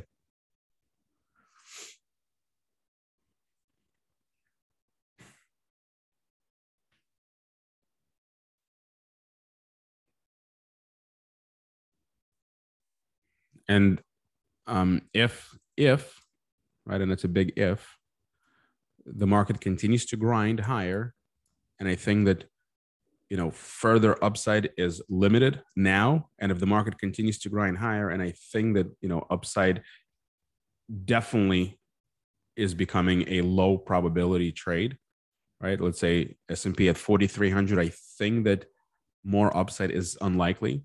Now, I could be wrong, and we can rally another 50 handles, right? So maybe at 4,350, I think, all right, we're definitely due for a pullback. I can start to maybe initiate some kind of out of the money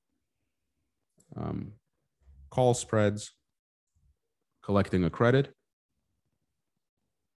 So maybe I'll start with like selling 5, 20 wides and see what that looks like. Right. If I did that from the get-go, I already eliminated my upside risk. But if I wait to 4,350, and right now this call spread is going for about $2, and it has about a net positive delta of 2.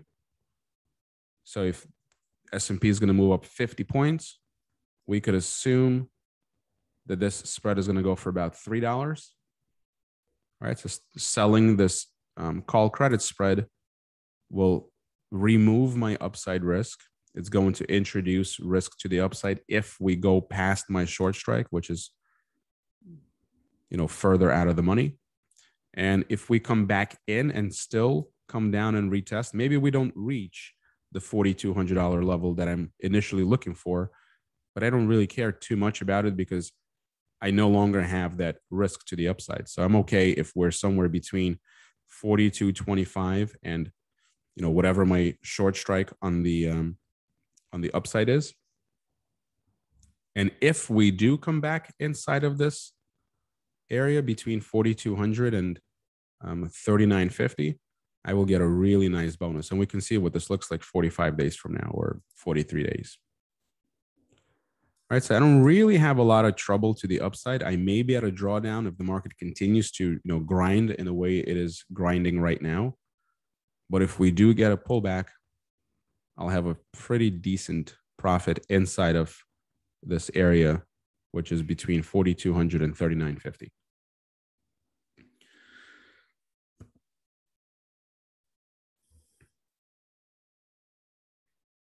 I hope this makes a little bit of sense. If it doesn't, you can always ask questions. Let me know.